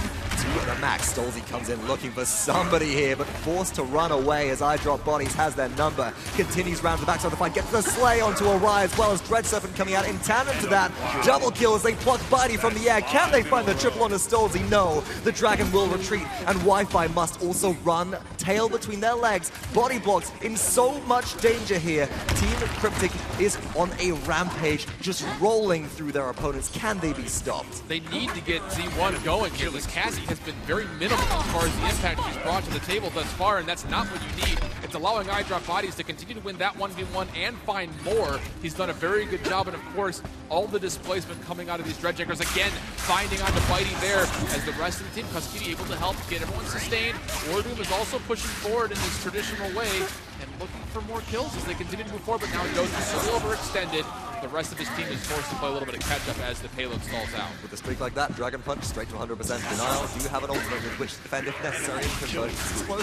stolzey finds WarDoom as well, looking for another one onto Kusqt. Will the noodle doesn't matter well. stolzey CC'd. Kusqt gets the slay onto the Lord of the Skies themselves, and iDropBodies continues to put pressure onto the enemy backline, forcing their way onto Ceres. Reversal is charged, but Z1 Unknown at last comes online, finds a double kill shutdown, and that might be all the denial needed to start gaining some momentum, but 45 seconds still remain. And Evulli found himself a double. WarDoom finding a third in this exchange is actually going to continue to keep numbers in favor of Team Cryptik, pulling back this major comeback, being down 2 maps. They have nothing but momentum on their side, up 3-0, 30 seconds until overtime, looking for a kill into Bitey, but he will just narrowly escape with his life.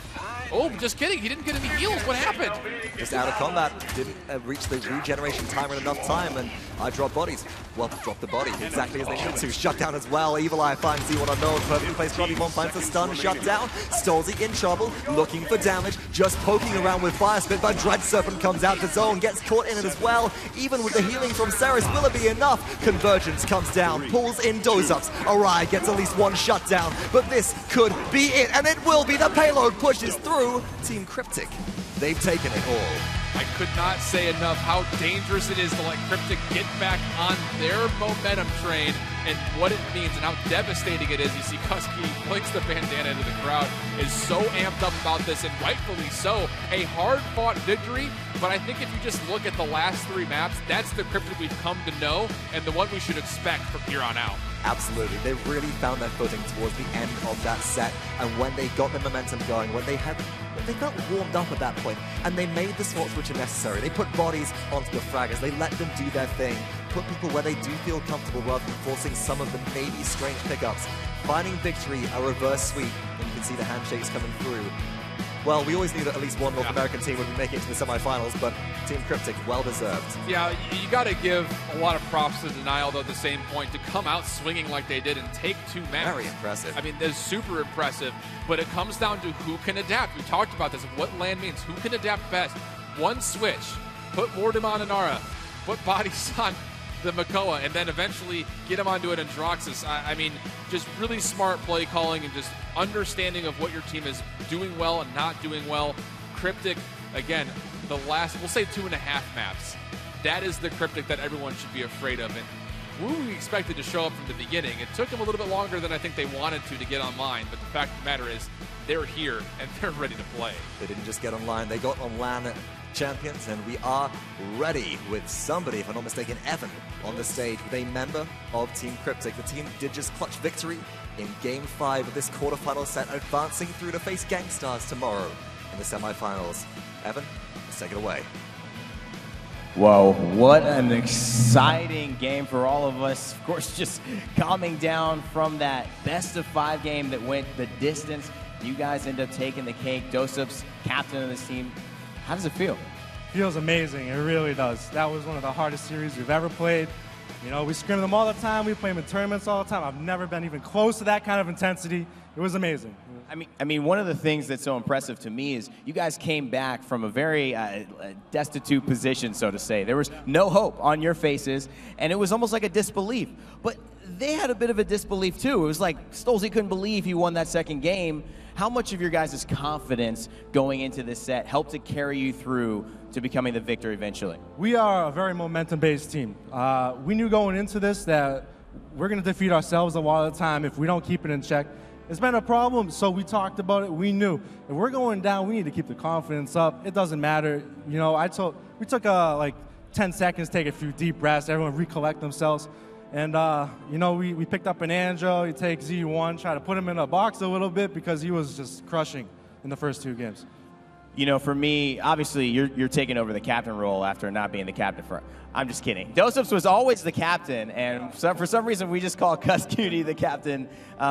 You showed up big in that last game. Yeah. I think that was what was most exciting to see. What was going through your mind as you went onto Serpent Beach with that half-shell Makoa? Going through my mind was just screaming hooks. I'm about to hook, follow it up. Just screaming. I'm sure everyone could hear us. We're very loud. It was all momentum. It was momentum. I mean, a triple kill. I'm sitting there with Hi-Rez Pretty Hair inside the crowd saying top damage on not even a pluck Makoa, a half-shell Makoa. That is stupidly hard to do. I mean, you're tuning it up. You said right now that the tournament has started.